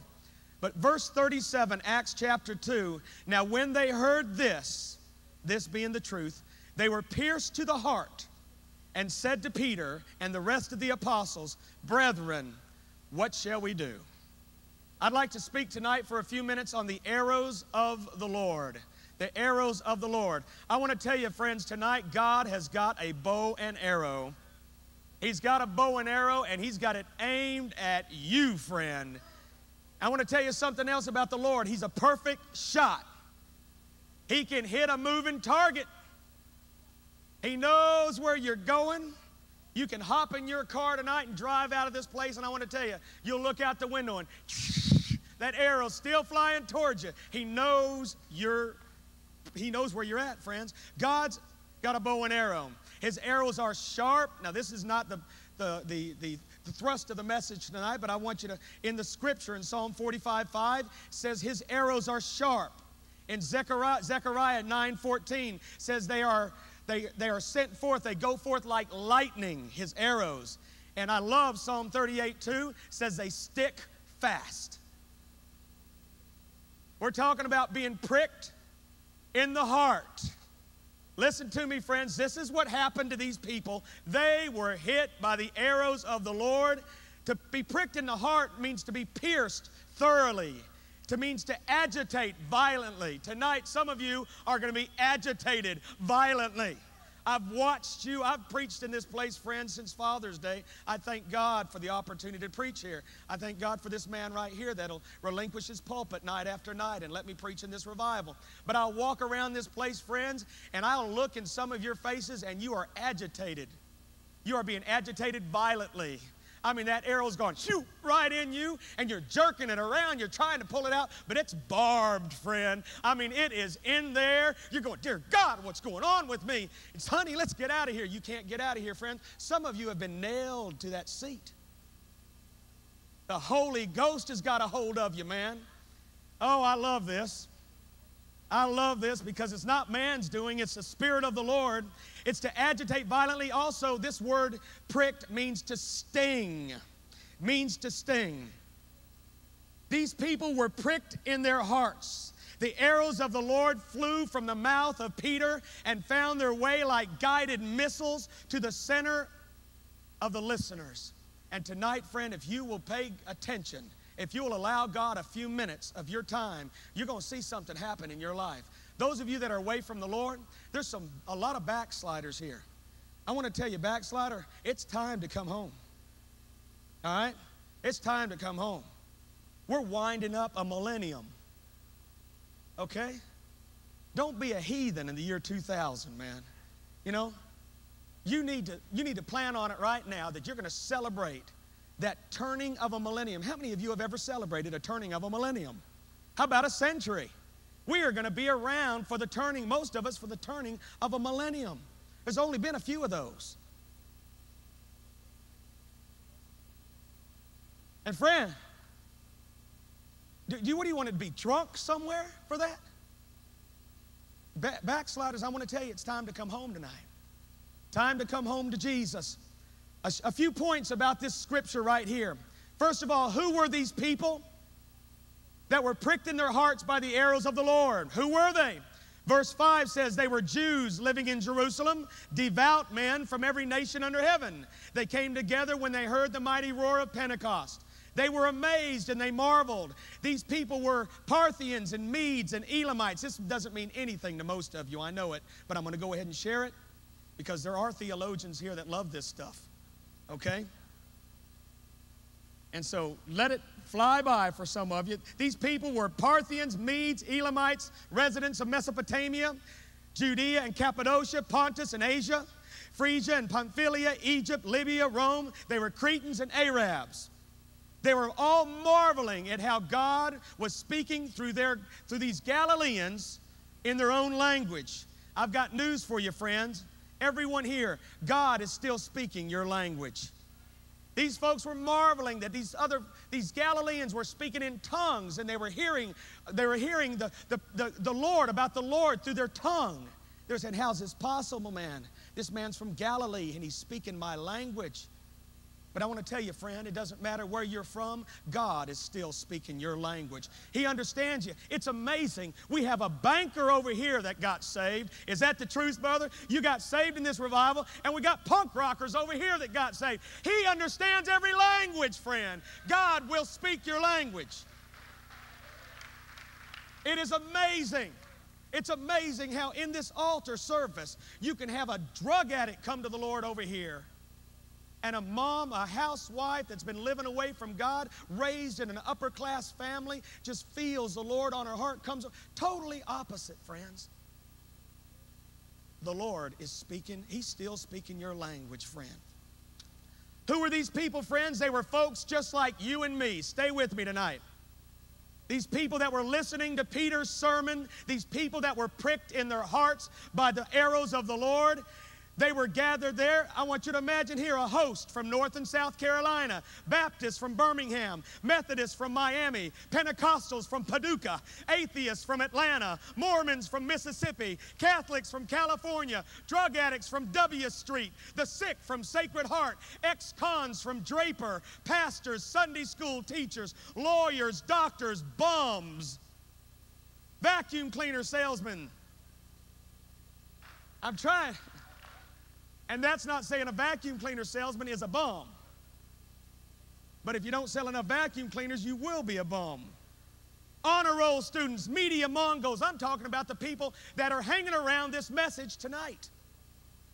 The folks that were hanging around Peter's preaching, friends, were normal people. They were normal people, friend. Media mongols, newspaper delivery boys, butchers, bakers, and candlestick makers. Red, yellow, black, and white, they are precious in His sight. Every one of the listeners in Acts chapter 2 were in the right place at the right time under divine appointment. Everyone here in this house is in the right place and in the chapel at the right time. And if you're listening from your home, I want to tell you, friend, this ain't a movie. All right? This is not a movie. This is God coming into your living room. This is the Lord coming into your living room, friend. And if you think you just flipped it on, you can flip it off, try it. I want to tell you what's going to happen. Because God's got something for you if you'll stay on the air with us. But if you flip it, all you're going to hear, you're going to be watching some Western tonight. And all you're going to hear is this preacher saying, God has something for you. God has something for you. God has. And you're going to flip back to me to see what I'm saying. I know you are. Every time there's a commercial, you'll run back to see what the preacher's saying. Why don't you save yourself all that energy and just stay with me?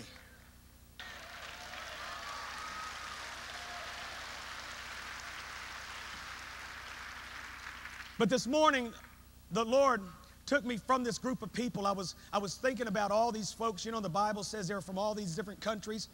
And people ask me all the time, what's it like preaching at the Brownsville revival? You know, folks coming in from all over. There's times we have 5,000 people here. This place only holds 2,300. You know, and they're just everywhere. It's like ants. I remember one time I went out the back, and it wasn't a break. It wasn't a break time. Everybody, the service was going. I went in the back. There must have been 300 people in the hallway back there. And I look at all these people from all walks of life, and folks have asked me, what's it like? They've asked John Kilpatrick, what's it like having all these people pouring through your church? You want to know something? All we see is one person. I see one person. I'm preaching tonight to one person. I'm preaching to you, brother. I'm preaching to you, sir. I'm preaching to you, ma'am. I see one person out here tonight, and the Lord showed me this morning that in this group of people, they were made up of individuals out there, and every one of them were at a different place in their life. And the arrows of the Lord were heading towards that bullseye, friend. The Lord had a plan, and I want to share with you a couple people that were standing there. This is hypothetical. But this is an example of the people that were sitting there listening to Peter.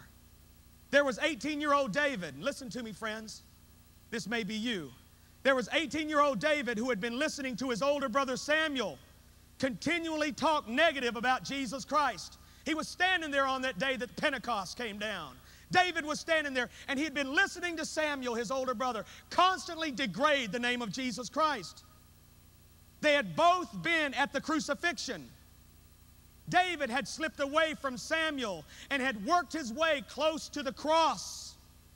He looked at the base of the beam and saw soldiers in total disregard, in disrespect, gambling for his garments. Their indifferent, disgusted young David. Then he looked around at the foot of the cross. The ground was spotted with drops of blood. His eyes focused on the feet of our Lord.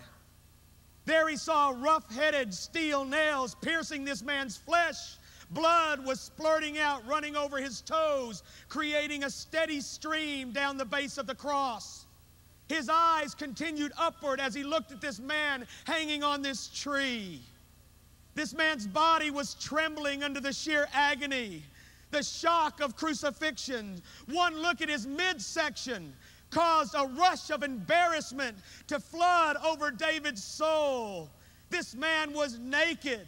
He was hanging, bleeding, and dying, totally nude, in total humiliation. David turned his eyes from the Lord's body in total shame. As he did, I'm talking, friends, about the people that were hanging around on the day of Pentecost that were listening to Peter. When you read this, friends, they're not just this man and this man from here and from there. These are people, friends, that God had been preparing. He has been preparing you, friend, for this time tonight. This is a divine appointment with the Lord, and it was a divine appointment for David. He turned his eyes from the Lord's nude body in total shame. As he did, he caught the eyes of others watching him die. They were mumbling and grumbling things like, "Hey, if you're the Christ, jump off that cross. Save yourself. You saved others. Look at him. He can't even save himself." David turned from him. He was startled at the contrast between those men and the man on the cross. He glanced back at Jesus. His eyes focused on his hands. They were rough. They were callous. They were men's hands. They were covered in blood. As he stared at the Lord's hands, his eyes caught a glimpse of the man on the left and the man on the right. They were men just like this man, but seemed to be dying differently. The man in the middle seemed so innocent, so guiltless. About that time, David, who was 18 years of age, he just happened to be there with his brother Samuel to watch a bloody crucifixion. At that time, he was snapped to attention by something this man said. David was now close enough to hear the words, "Father, forgive them, for they know not what they do." These words pierced young David like an arrow. He buckled over in pain. He hurt deep down inside. He began backing away from the cross. He tripped over some onlookers who were sitting on the ground watching Jesus die.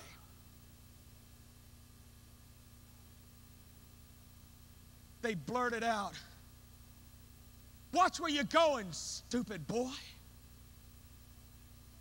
To them, it was a cutting command, an insult to young David. They cursed him, and David said, "Hey, sorry, man.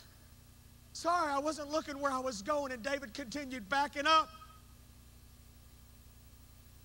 As he continued stumbling, their words, which were meant for bad, stay with me, friends, began to churn in his heart. "Watch where you're going, stupid boy. Watch where you're going, stupid boy." David began to cry, "Where am I going? What if that was me hanging on the cross?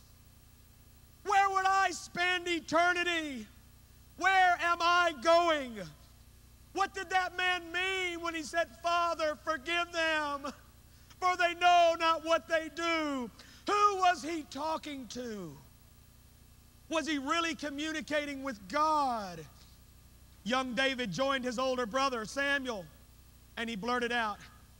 Samuel said to David, "Let's get out of here. It's almost over anyway.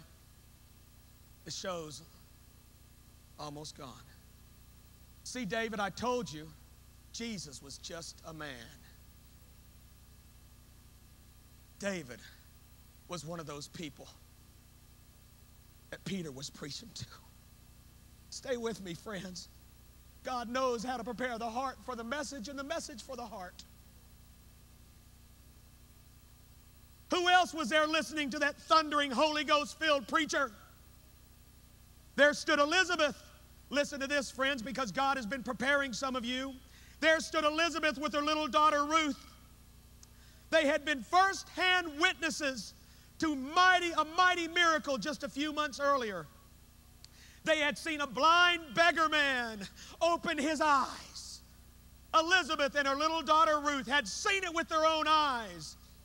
The very man that little Ruth had given a small coin to just a day earlier was now walking the streets with full vision. The miracle had shaken their spiritual foundation. It was a topic of conversation for days on end around the dinner table. Little Ruth, being only 8 years of age, has caused the family great confusion by asking mom and dad a very pointed question. Parents, I want to tell you, kids are like that. They can point you, they can nail you in a heartbeat, Papa.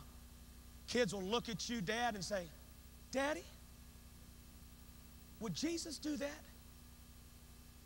Daddy, would Jesus be like that? Would Jesus holler at Mama like that, Daddy? Kids are incredible for transmitting truth. Little Ruth turns to Mom and Dad with this pointed question. How is it possible, Mommy? How is it possible, Daddy? How can a man open the eyes of another blind man if God is not with him? Her dad hung his head and said, Baby, I don't know. I can't understand it, but there must be an explanation. Jeremiah, our good neighbor, is an educated man. He's a strong leader in the church. He said it was some type of sorcery. But I don't know, Ruthie. I just don't know. Those are some of the people that were hanging around that day, friend, when Peter started to preach. There were others who had never heard the whole story of Jesus, but were attracted by the size of the crowd. They got close, too close for comfort, and were nailed by the arrows of the Lord. That's who was there, friends. I just want to personalize it for you. Would you allow me to do that? Who's in this place tonight? Teachers, lawyers. There's doctors here. There's garbage men here. There are students here in this place. There are professional athletes here tonight. In the chapel, we have waitresses. We have moms and dads by the scores. We have executives from local businesses, and we have some that have flown in from across the country to be here tonight. Every one of you are like the ones that were standing there before Peter that day. Every one of us have been prepared by the Lord. We have been brought to this place. I tell you, friend, I don't believe in coincidences. I don't believe that things just sort of happen. I believe that was divine appointment for you guys. And I believe tonight was a divine appointment, this marriage. How many believe that? I want to tell you who was standing at attention. Millions of demons and devils, and I'm talking, man, I guarantee you that Satan sent cohorts out there to get in touch with witches and warlocks. I mean, this is one thing he cannot stand is marriages coming back together. If he can destroy a family, friend, if he can destroy a family, I can guarantee he's going, what on earth? I thought I told you guys to stop that marriage. You think they're taking this sitting down? They ain't taking it sitting down, friend. You want to know why? They got 3 children. They got 3 kids. Did you know what just happened? They were all just sucked right back into the kingdom of God, just like that. Whoa! Just like that.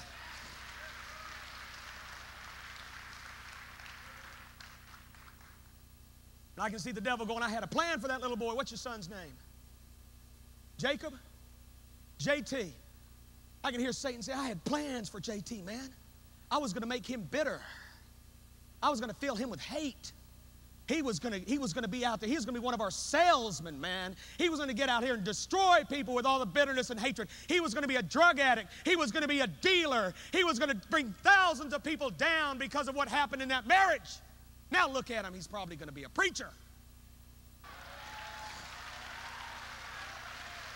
Yes.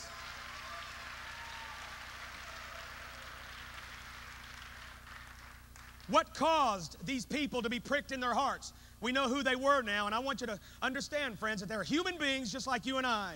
David standing there, Elizabeth and Ruthie standing there, listening to this preacher preach. What caused these people to be pricked in their hearts by the arrows of the Lord? The first thing, don't you miss this, was the zeal of an on-fire, blood-washed, heaven-sent, uncompromising, sold-out, known in hell, Holy Ghost preacher.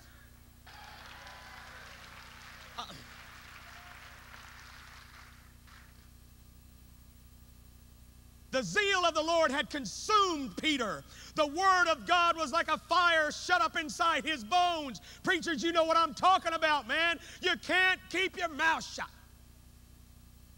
I love Holy Ghost preachers. I highly respect a man of God who will stand behind a pulpit, whether it be hardened oak or see-through acrylic, and preach the whole counsel of God. The Bible says, how then shall they call upon him in whom they have not believed? How shall they believe in him whom they have not heard? And how shall they hear without a preacher? That's what the Bible says. I'm going to go ahead and do it. Preachers, I want you to stand up. Every pastor, every evangelist, every minister in this congregation, up in the balcony, down here in the chapel, stand up. Every person, if you're a youth pastor, minister of music, if you're in the ministry, I want you to stand up. A word about the preacher.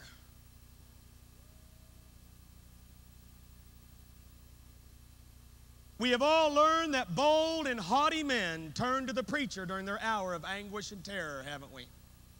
While the wine is flowing, listen up everybody, while the wine is flowing freely, while the party is in full swing, while the money is being tossed about with no concern for tomorrow, while this is all going on, nobody cares about the preacher.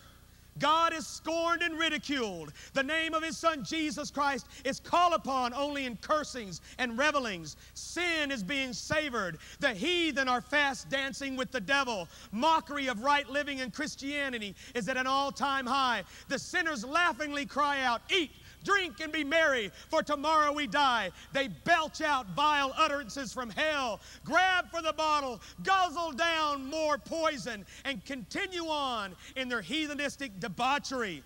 But when the party's over, when the wine bottle is empty, when the lover has left the bed, when they're laying flat on their back in the hospital room, suffering from the consequences of drinking and driving, or maybe all bloated with cirrhosis of the liver, guess who they call? They call the preacher. God bless the preacher man. God bless the Holy Ghost preachers. God bless you, man.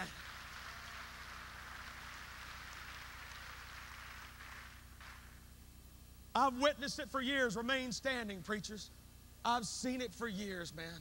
I have seen the agnostics, the stoics, the God haters. I've had them cuss me out. I've had them scream at me. I've had it all, friend. I've had beer thrown in my face. But the very people that do all of that, when it comes a day of suffering, when something's going on, guess who they turn to? The preacher. Why? They know you love them, man. They know you care about them. You're sent from God. And they know that. And I want you to remember this tonight, friend. No matter what you're facing, you are called of the Lord. And there is a great awakening coming to this country, and you are going to be like a man standing beside a tractor trailer rig, and you're going to be handing out food to the hungry. They're going to come to you from everywhere. They're starving. They're dying. They're thirsty, preacher man, and you're going to feed them the word. You're going to give them food, man. They're going to come to you. God is sending a famine in the land. He is sending a famine. Atlanta will never be the same. When this revival, when God's finished, when he finishes, man, I don't want to tell you, friend, don't worry about a thing. Just don't even try to keep up with God. Just float in the river. God, wherever you're going, I'm going. Whatever you're doing, I'm doing, Jesus. Some of you are going to experience as pastors after we pray with you. You're going to go back to your pulpits. Listen in the chapel. You're going to go back to your pulpits. And you're going to have the word. You're going to prepare messages like you always have. But there's going to be an unction. I'm talking about a fresh unction come over you, and it's going to be smoking inside of you. You're going to be burning white hot inside, and you're going to go, dear God, and that zeal is going to consume them, man. God bless you. You may be seated.